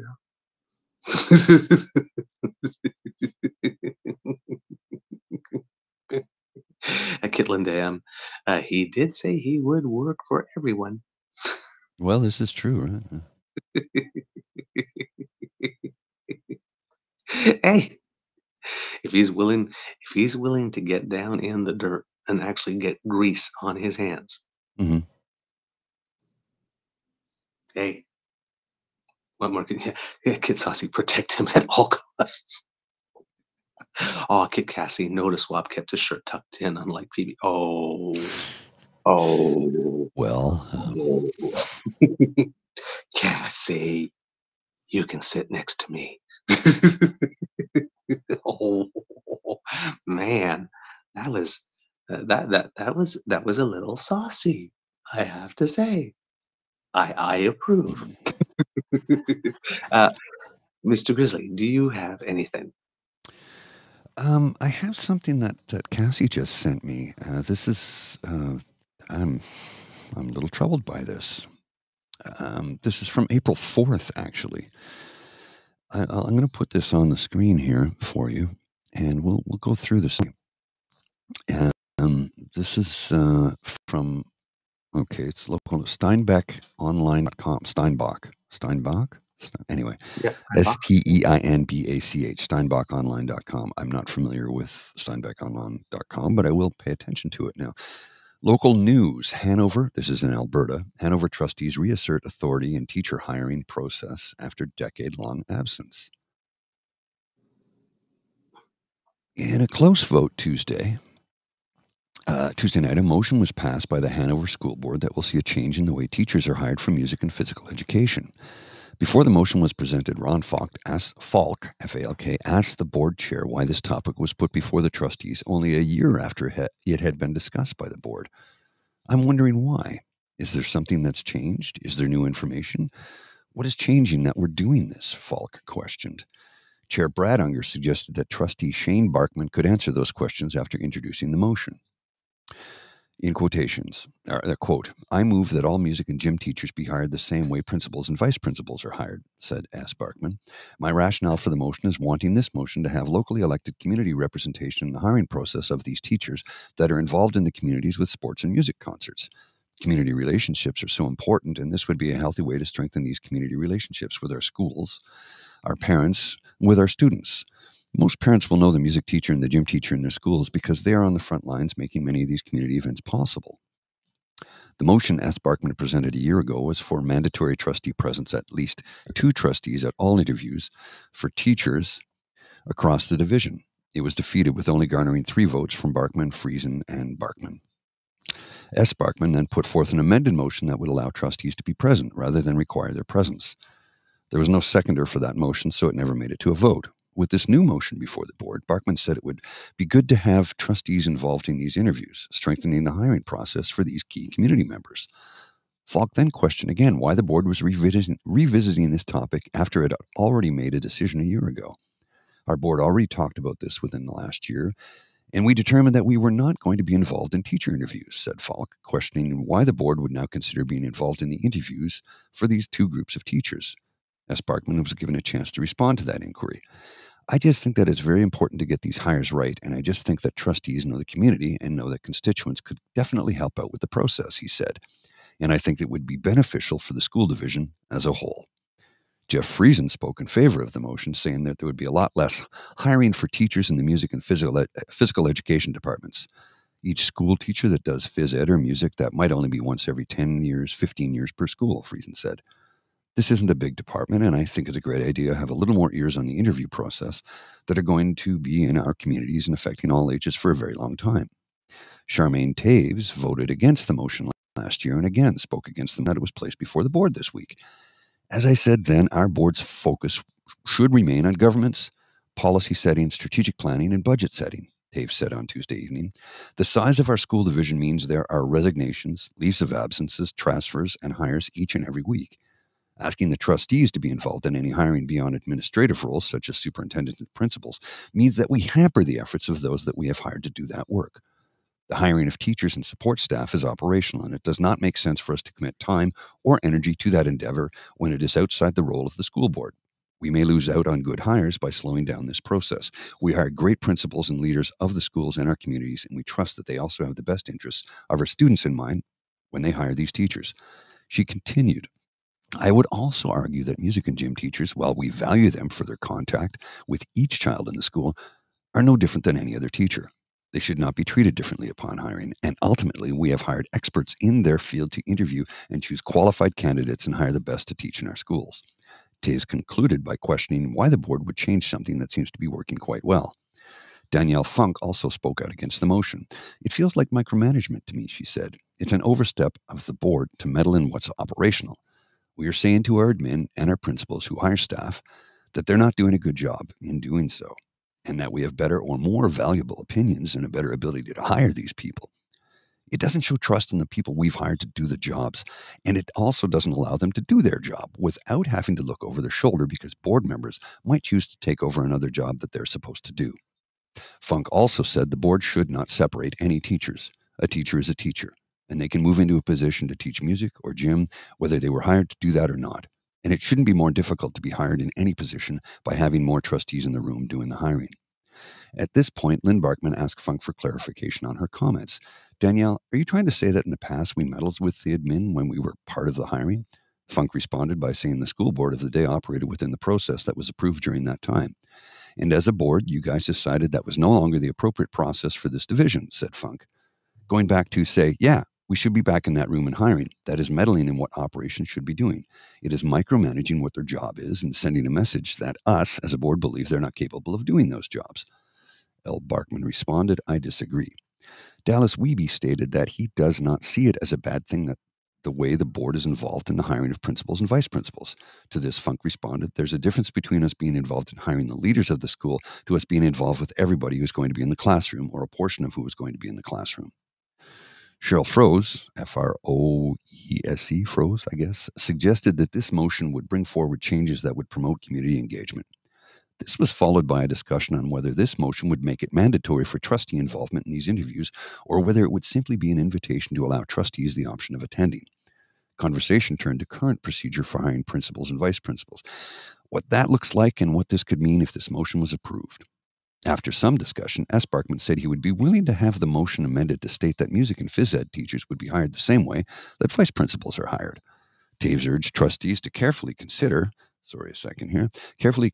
what this motion means for the hiring process. This still means the board would be making the decision on the hiring and the principals could give their opinion, but they would actually have no say. Chairperson Unger opened the floor for Superintendent Shelley Amos to offer her thoughts on the topic. We've been through this before and I've spoken on it before, she said. I feel the need to say that the trustees have not been involved in this since 2010, and you're going backwards if you consider this. I feel like I need to say that it is actually the assistant superintendents who do the hiring. It is not the principals. Principals actually don't have the authority to hire. The assistant superintendents have the authority to hire. Amos noted that even though principals do not have hiring authority, they are involved in hiring teachers. They definitely give their recommendation because they know their school the best and they want the best for their school and the fit. So people involved in the hiring process really need to understand what's needed. People who are involved have to have an educational mindset to know what pedagogy, what practices, what experience counts. It is the role of senior administration to do that. It is not the role of the board to do that. Trustees voted on the motion, moved by Trustee Shane Barkman and seconded by Trustee Dallas Wiebe, that all music and gym teachers be hired the same way the vice principals are hired. The motion was carried 5-4 with votes in support. Here's what you need to understand. This is not local community activism as much as it is the right-wing Christian evangelicals getting involved at the trustee level on how they start to weed their curriculum in on how they want children to learn about what they want them to learn about, not what a provincial curriculum has been designed to teach. This is how it begins. It's how it started in the U.S. and how it can carry on in Canada if, again, we are not ever vigilant. There's just a couple of members on a trustee board who has just changed the rules for hiring music and gym teachers. They're taking things over, bit by bit, little by little, inch by inch. And none of this is good. I completely agree with you. There's no place for this. This should not. You hire people to do a job. Period. You let them do the job. This is not okay. You have something to add? Well, I do. Don't get me geeking out on pedagogy because I will, but there's I just wanted to say a shout out to Vim, who's a teacher. My sister's also a teacher. There's a school in Toronto. I'm forgetting the name. Vim, you'll know it, but they do feminist pedagogy, and they should be in charge of the world, I think. My sister is. I just wanted to ask for any kind words that you'd like to send up for her. She's a high school teacher, and she has mouth cancer, a very rare form of mouth cancer. So I'm going to be chatting with her later today. She can't even talk right now. And I'm also going to be visiting with my friend H, who has had 2 rounds of breast cancer and a brain tumor. So she's going to appointments this morning. And my friend Rox is coming in from Yellowknife. We interviewed her. Yeah, who Paul and Douglas interviewed a couple months back. So it's kind of a big day. And I just wanted to say shout out to teachers, shout out to people who have struggled with cancer. And that's all I got. Thanks for letting me in. All right. You're welcome. Yeah. So yeah, that was Cassie who sent me that story. So thank you, Cassie, because that's an important story, and it's one that we feel necessary to cover. Because how many times have we said this is how they start to take over? And these are individuals who are motivated by their religious ideologies and nothing else. They don't have political ideologies. They want Canada to be, well, the dominion of Canada. They're dominionists. They want to come in and create Gilead. It's not a joke. I'm not being hyperbolic. This is really what the long-term plan is. And if we are not ever vigilant and paying attention, this is how it starts. It's how it started in the U.S., and it's starting here in Canada in the same manner. They infiltrate, for want of a better term, school boards. They get elected as trustees, and they start to change the curriculum. They start to introduce ideas that, deny science, say that man lived at the same time as dinosaurs, when we know that factually that is absolutely incorrect. Dinosaurs had been dead for millions of years before man showed up, man and woman. So, if it flies in the face of their creationism, they just don't want it taught. Yeah. So this is literally the opposite, when they're going around and they're talking about having a government being less involved in your life. Yeah. This is it's right up there. And so, we want small government. We don't want no nanny state. It's like, but we want to be all up in your uterus, and we want to decide what books your kids are reading. And exactly. Like this, and whether the gym teacher is, especially if she's female, is not a little too manly. Well, and like, or the arts teacher if he's male, if he's not a little too. Like Reese said, it's they can pick on the trans kids in gym class much easier. Well, but it's also a way to, you might be one of those gay teachers that we don't want. There's that too. Your kids. So they'll so that if it's a Coach Beast, if you remember Glee, that person just won't get hired. Doesn't matter that they're qualified up the yin yang. Oh no, we don't like the appearance of this person, so we're going to play a direct hand. And it's they target. You know who I'm thinking of immediately. Who's that? Joanna Johnson. Oh yeah. Unlearned 16. Yeah. It's people like her they want to target with this law. Yeah, absolutely. Yeah. Oh, you look a little too Yeah. Yeah. So, Well, and I don't notice have that they a go problem after with you. It's just that we don't want you teaching our kids. phys ed and music. Why is that? Who often do you find as a teacher in phys ed who might be a little bit on the a woman who teaches gym who might not be very effete or might like the company of women? And who do you get in music class that might be a little bit more flamboyant than somebody else? Or maybe a drama teacher, Or a drama teacher? because So we know the conservatives love them. this is how they pick it apart. So I'm not being hyperbolic and I'm not being alarmist. This is really what is happening. And it starts grassroots, small town. That's how it starts. Yeah. The next thing you know, we're saying under his eye. Yeah. Or as a kid, Mr. Jim says, phys ed and music are the ones that generally have the hearts and minds of the children. Yes. Kids PNC bio casually slides in the Taliban outlaws music and games too. Yes. Yeah. That's true. Yes. Yeah. The last subject I have for you today, other than something I've got for the Easter egg, is in British Columbia. It seems that, and the fact that there's a provincial election probably has something to do with this, but it seems that the NDP government of British Columbia has decided to pull the plug on its experiment on decriminalizing Yes. drugs. According to which article do I have here? CBC says British Columbia to recriminalize use of drugs in public spaces. After weeks of troubling stories about problematic street drug use in hospitals, parks, and bus stops, the province of British Columbia announced plans to recriminalize the use of drugs in public places Friday, radically altering a pilot program aimed at addressing the toxic drug crisis. And I forgot to give credit for the story that I'm about to read there. Sorry. I think, no journalist, it's just a CBC story specifically. No. Credited. In a statement, Premier David Eby insisted that his government is, quote, caring and compassionate for those struggling with addiction, but that patience for disorder only goes so far. Quote, keeping people safe is our highest priority.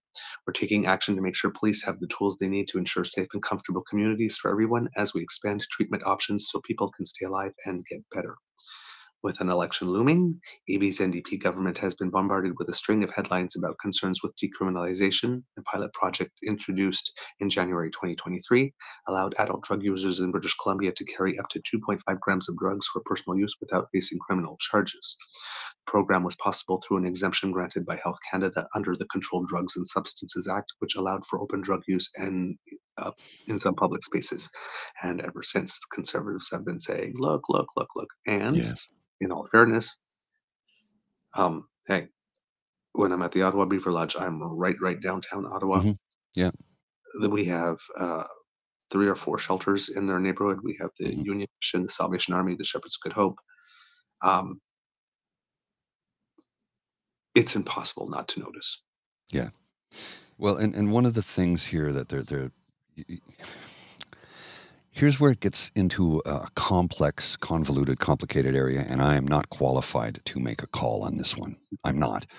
And what I'm about to say is something I discussed with Bridget the other day, and she said, I think the concern here now is that they're doing this, that they're going to put it back into the alleyways where it's out of the sight, where people will just die. Yeah. So again, I'm not qualified to make the comment on this, on whether this is a good or bad decision, but I can pose the question, won't this drive this back into the shadows again? Because people are still going to use. They're still going to use, period. It's an addiction. It's an addiction. So why are we not getting people the help they need to get clean and sober? Yeah. Just lifting the laws that, decriminalizing the drugs. Okay, but you should have a program to try and get these people off the street and into a shelter or into a rehab clinic where they can get clean and sober, where they can become productive members of society. And there's a whole different kettle of fish there in that statement, because now I sound like a complete capitalist, but yeah, people don't want to be strung out. They don't. I shouldn't. No, but let's put it this. No, I'm saying it because I'm reading articles, I'm getting familiar, and there are lots of people, for example, yes, I understand that I'm on methadone. I'm Hmm. not completely clean. Hmm. I'm functional and I'm contributing, and that's a win. That's a win. Yes. But Well, and where you for start from, Marie, that's what they want. They don't want addicts to live because it's too expensive to save them. it's what it's looking like. It's what it's looking like. Um, according to the And article, from sorry, Tabby G, this one here, rich people will die alone in homes too. It's just not a poor person issue. And that's the exactly. other thing. That's the other thing There too. are people who work in different positions in society, and some of them earn great deals of money who are addicted to whatever the drug is and will use in the shadows and can't get the help. And yeah, they will OD. There Yep. are white collar productive producing members of society who are addicted to drugs. Yes, the segment that, when we hear on the street about people dying in overdose, right? We always hear about the back alleys and the dens and other stuff like that. But there is a significant percentage Hmm. drug overdoses that are not poor people, Nope. that are people that live in great neighborhoods, Hmm. Have a job. and they die alone. Yeah. And oftentimes the family will hide what the cause of death was because they don't want to bring shame upon them. And I can understand that, but one of the things that I think how you change the view of greater society is to start admitting what is happening instead of glossing it over to spare somebody's feelings. Yeah. Look, I know this is a difficult subject, but I'm gonna broach it for a minute or two. And I've talked to my family about this, and I said, look, if I ever succumb to my disorder and I just can't take it anymore, if that were to happen, please do not lie about how I left this world. Don't lie about it. I want you to tell the truth. I've always tried to live my life as honestly as I can. Tell the truth. If that were to happen, tell the truth. Yep. And we're I don't familiar want to. with. I don't want to die in a lie. Yep. Just I couldn't have and I know it's a difficult subject to talk about, and I know Bridget gets really upset when I talk about it, but it's one of these things. Be truthful about it. Mm, Just be truthful. That's all. we had we had the You same can thing you in the can gay help community. other people in the process. Yep. We had the same thing in the gay community too back in the day. Again, the HIV/AIDS crisis, when a lot of us were dying Hmm. of cancer. He died of pneumonia, Yes, but not of an AIDS-related illness, though. exactly. Shh, it's embarrassing. We can't talk about that. It's embarrassing to the What will family. the neighbors think? Well, who cares? Not everybody in the family knew. What would they think if we said the truth? Well, it might save a life or six. Yeah. So, Vancouver Police Deputy Chief Fiona Wilson testified at a House of Commons Health Committee hearing last week about the struggles police are having responding to public complaints involving disturbances related to public drug consumption. Sorry, not last week, earlier.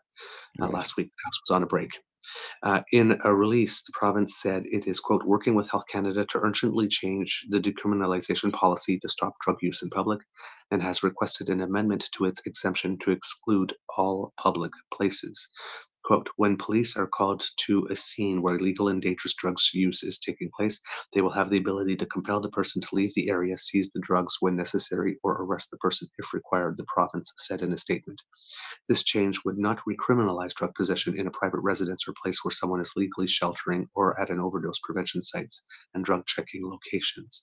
So it seems that it's not so much a repeal as an adjustment, is that you can still possess, but it's public use Hmm. specifically that would now change. BC Health Minister Adrian Dix said the province is also introducing specific measures aimed at curbing illicit drug use in healthcare facilities, including the prohibition of street drug possession or use. I'm not sure how they're going to do that because nurses are not police officers, but I'm sure they'll Yeah. come up a certain way. Quote, "We are taking immediate action to make hospitals safer, ensuring policies are consistent and strictly enforced through additional security, public communication, and staff supports," Dix said in a statement. The action plan launching today will improve how patients with addictions are supported while they need hospital care, while preventing others from being exposed to the secondhand effects of illicit drug use. Now, the article goes on and on here. It says that the decriminalization pilot was introduced in January 2023 after more than 14,000 people had died since the opioid emergency was declared in 2016, largely due to fentanyl. Mm-hmm. So this, Oxy. yes. So this project had an objective of trying to reduce the stigma associated with drug use. Had the unintended consequence of there being more open drug use in public spaces. They're trying to curb the public spaces part of it. Mm-hmm. You have people on the conservative side tried to spin this as BC has completely repealed it, and therefore they were right. BC's completely repealed it, and BC has completely repealed it and Prime Minister Trudeau's drug policy. They'll say, haha, we were right all the time, take it away. But it hasn't been completely repealed. So if you hear that, that's a bit of a lie.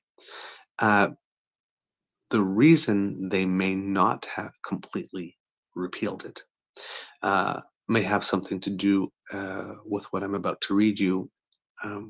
If you were on Twitter, you're probably familiar and follow politics and whatnot. You're probably familiar with a person named Guy Felicella. Mm-hmm. Guy Felicella is a person that had been addicted to drugs for several years. Managed to get clean. He's a good follow. He does education and advocacy work, and that he goes to schools, he talks to kids, he stays on top of the file, he does a lot of public education. Recently, he had been invited to speak at 2 different organizations around the same time, and then one found out he agreed to speak at the other one, and I guess 2 organizations had a beef without each other and got disinvited, which is a really stupid thing to do because, again, if it is the cause that matters, you don't care if a good person is speaking at an event organized by someone you consider to be a rival. Mm-hmm. You bring him to your event as well. Period. Because it's supposed to be about the content and the cause, not about your personal issue. When you have 2 organizations that invite someone to speak, and this, oh well, you invited him, well then you're not welcome here. Mm-hmm. Kind of the plot. You kind of made the issue more about your personal feelings about another organization and not the cause that your core mandate. So that's not really cool. But to listen to him speak, he posted something on Twitter that came out just before this announcement was made. He posted this on April 23rd, and I thought it was really interesting because one of the things that we criticize on the show is conservatives say, oh, well, we tried this for 30 seconds. It didn't work. We need to cancel it. Mm-hmm. This is one of these policies. As soon as it was announced, they were asking it to be canceled. Yeah, before we even knew what the results would be. Yeah. Let me read this because this is worth your time. Although it's too early to say anything with confidence, drug poisoning deaths in BC seem to be going down. Mm. The number of deaths in December, January, and February in this province were all lower than the same months in each of the 2 years prior. And since November, the number of deaths has inched down from 227 to 226 to 200 to 177. In February, March death numbers will be out soon. Okay, so from 227 to 177. That's 50 fewer deaths. Mm-hmm. 50 fewer deaths. That's more than a 20% reduction in deaths. And how long had the policy been in place for? 1 year. Yeah. 1 year and 1 year and 4 months now.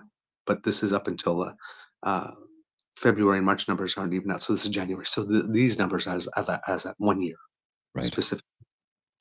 The numbers are posted online. Anyone can look at them anytime. So it surprises me that so many in the public and the media are repeating the conservative narrative that, quote, BC's harm reduction, decriminalization, safe supply experiment is failing, when the numbers show no such thing. If things are trending in the right direction, it's hard to pinpoint the exact reason. Are more people getting their drugs tested and or going to overdose prevention sites to use them? Are the small number of safe for supply prescriptions written for the people at most severe risk of death helping them stay alive and get stabilized? Is BC's decriminalization pilot easing fears of drug seizures and criminal charges enough that people are not using alone as often? Mm-hmm. It's too early to say. We know from 8 years of the crisis how quickly things can shift. In recent weeks, we've seen how media attention has led to increased demand for diverted opioids, and that criminal organizations have responded by making counterfeit pills full of deadly fentanyl and benzos. Wouldn't be surprised if that has a detrimental impact. My point, though, is that it's too early to cancel any of the programs or policies that might be helping. We are talking about people's lives. These interventions deserve the time, space, and proper analysis required to see if they work before leaked memos and salacious opinion pieces derail all of the evidence-informed strategies underway. I am going to send you a link to his tweet because his tweet actually has a table that goes from 2014 to 2024. And it shows every month and shows unregulated drug deaths by month for the last 10 years. And I'm looking January. In 2014, it was 23. By the time we got to 2020, it was 79. And then it really picked up during COVID. So 2020 was 79. 2021, 189. 2022, 218. 2023, 229. Before dropping down to 200 in 2024. Wow. It more than doubled. It almost tripled. Well, over COVID, it did triple. That's wild. People using alone and dying alone. Yeah. Lane Staley, lead singer of Alice in Chains, died alone. Heroin addiction. Yeah. So it could have something to do with the policy. It could have something to do with the end of COVID. Mm-hmm. Could be a combination of both. We don't know yet. It's too soon to get numbers, those numbers. Yeah, it's just 1 year, but it was a 3-year. It was supposed to be a 3-year pilot. The reason these are organized as 3-year pilots, the number wasn't just pulled out of thin air. No.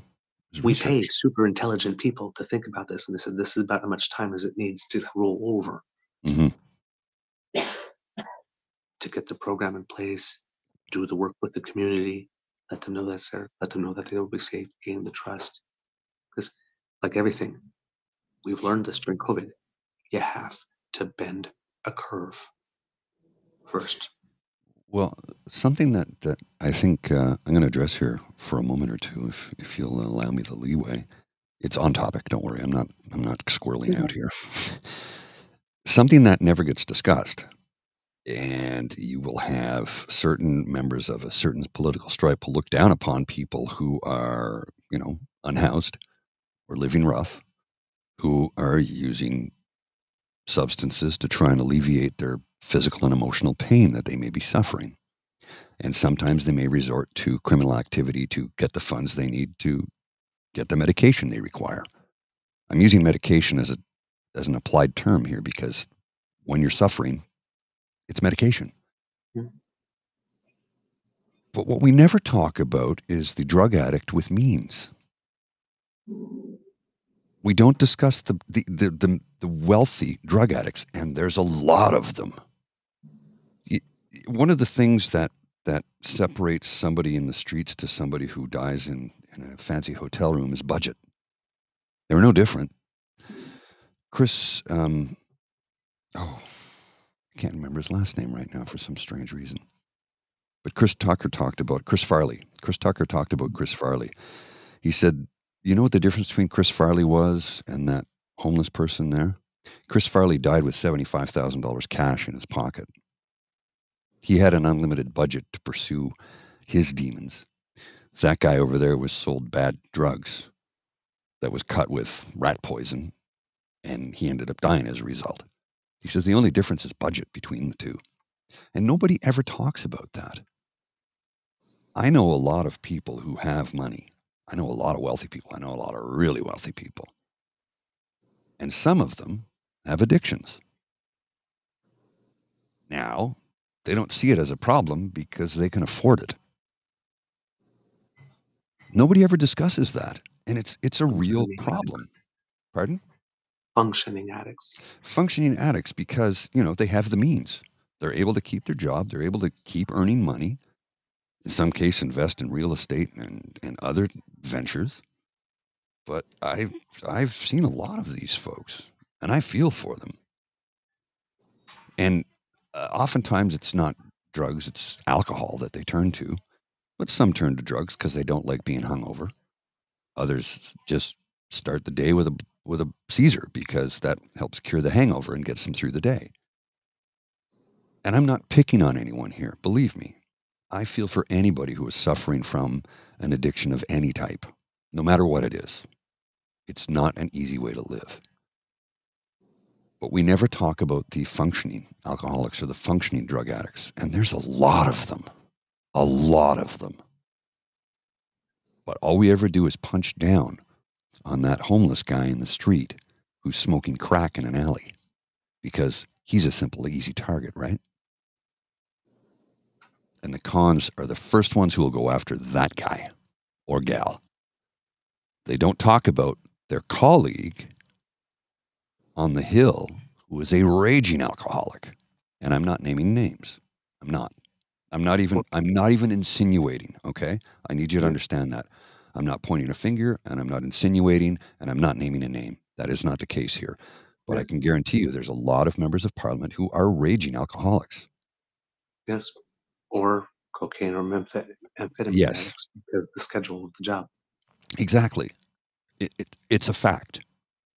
But that never gets discussed.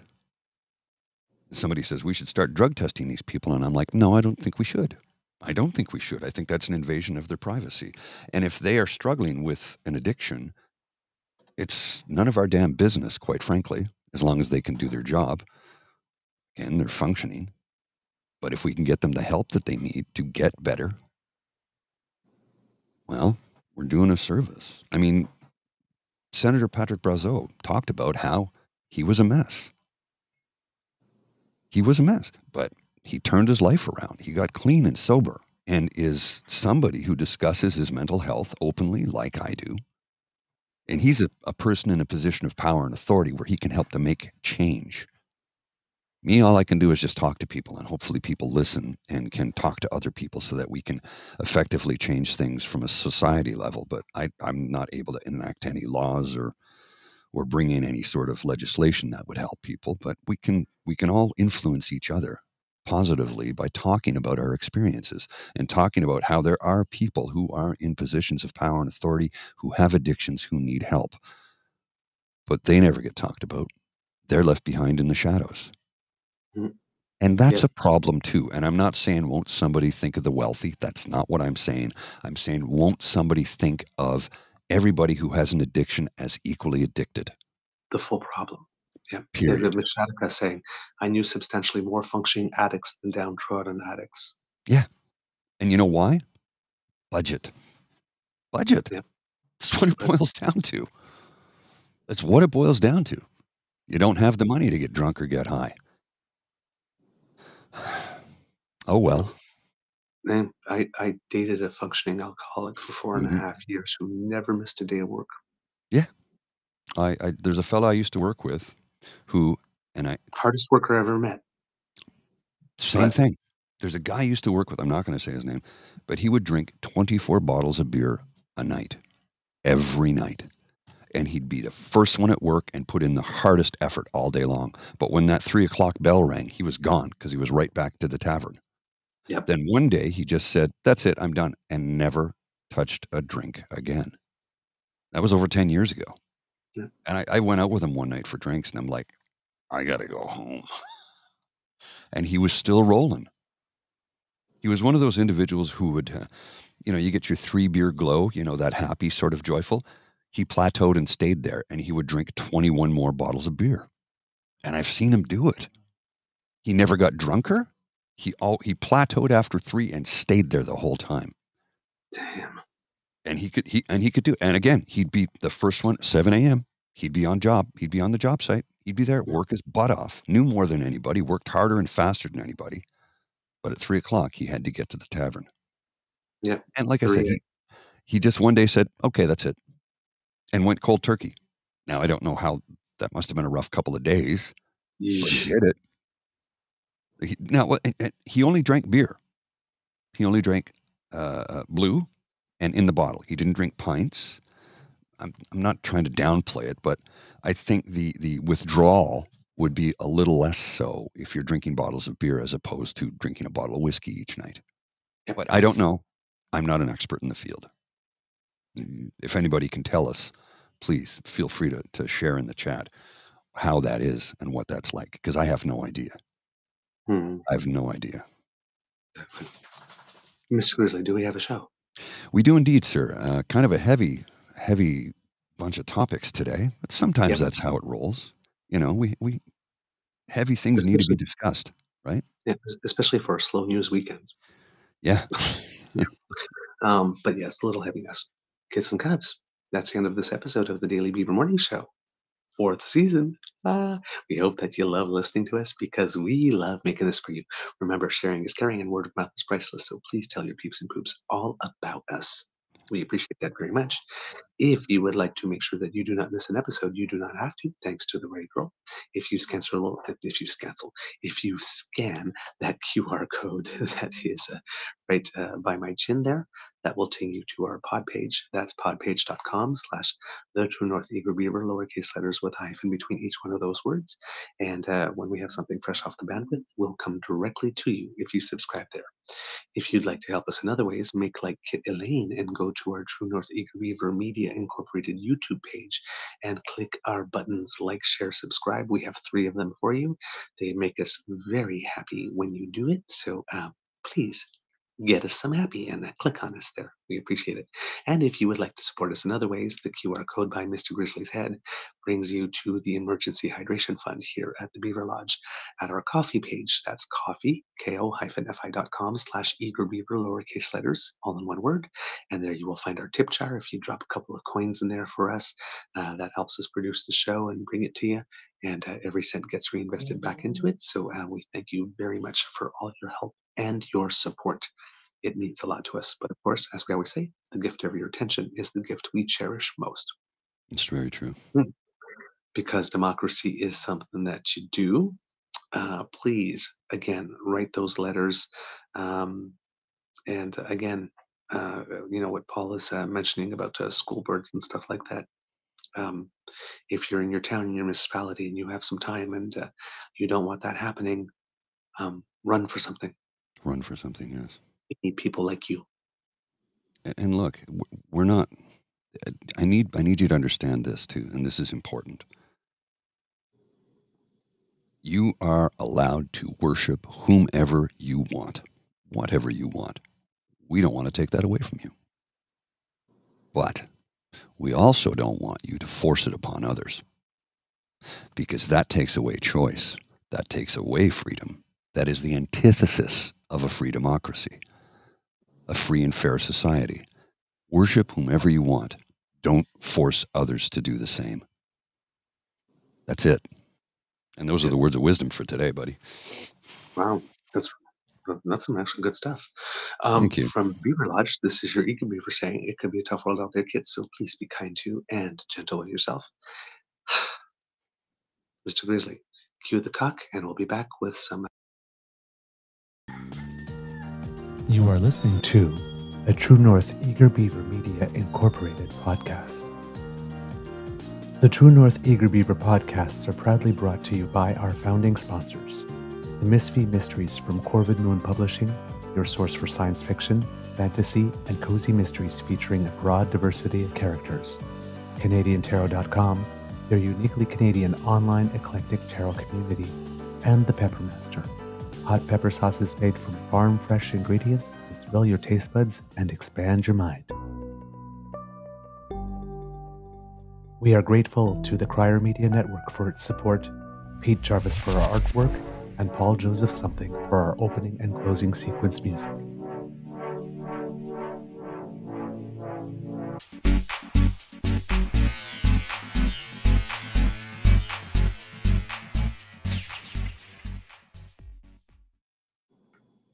All right, kids and cubs, I promised you some good news for the Easter egg.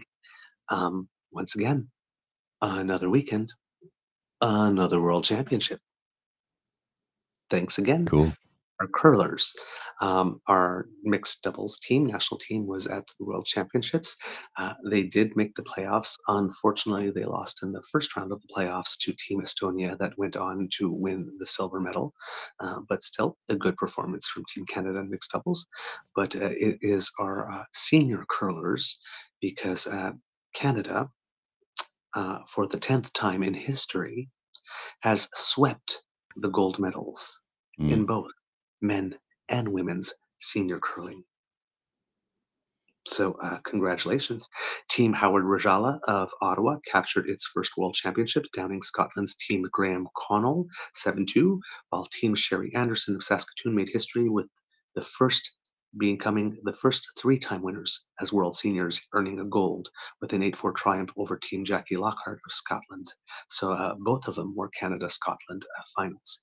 And Howard Rajala, if you'll remember when we were talking about us hosting the Ontario Senior Men's Curling Championships at our curling club, Rajala, he was there. So when we told you that we had good people, we had the future world champion. Cool. Play. So congratulations to the members of both teams, Canada. We have Anita Silvernagel, Brenda Gortson, Patty Hersecorn, and Sherry Anderson, and then the national senior coach, Bill Chishart, along with Bill Daniel, Paul Madden, Chris Fulton, and Rich Moffat, and Howard Rajala.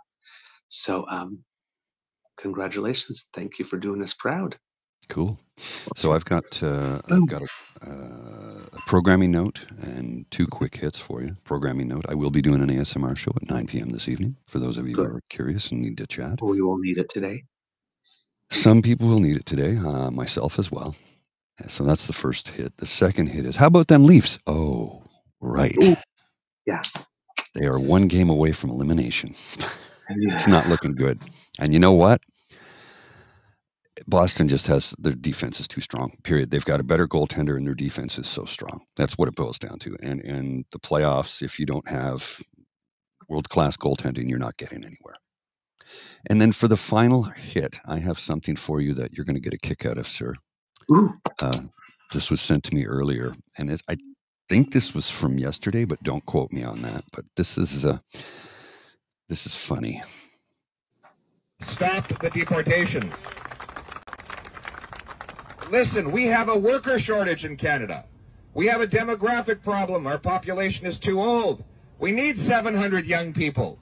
We need 700 young people to work in our factories, in our hospitals, in our shopping centers, driving truck, being accountants, lawyers, doctors. We need these workers in our country.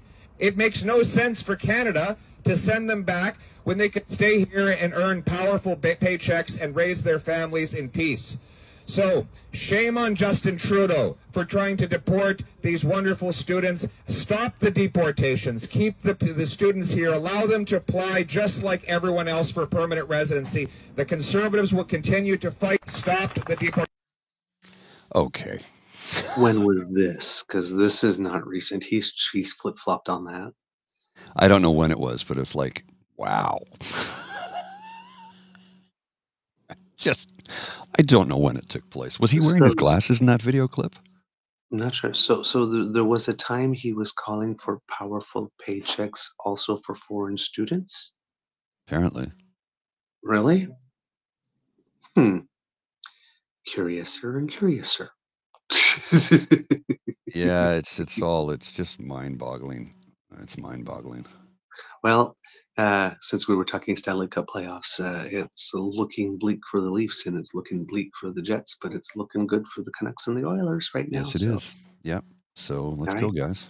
And it's looking good for also Canada's under 18 team, which is also competing at a World Championships and got through the round robin portion, doing very well as we head out to the playoffs. So more cheering there as well.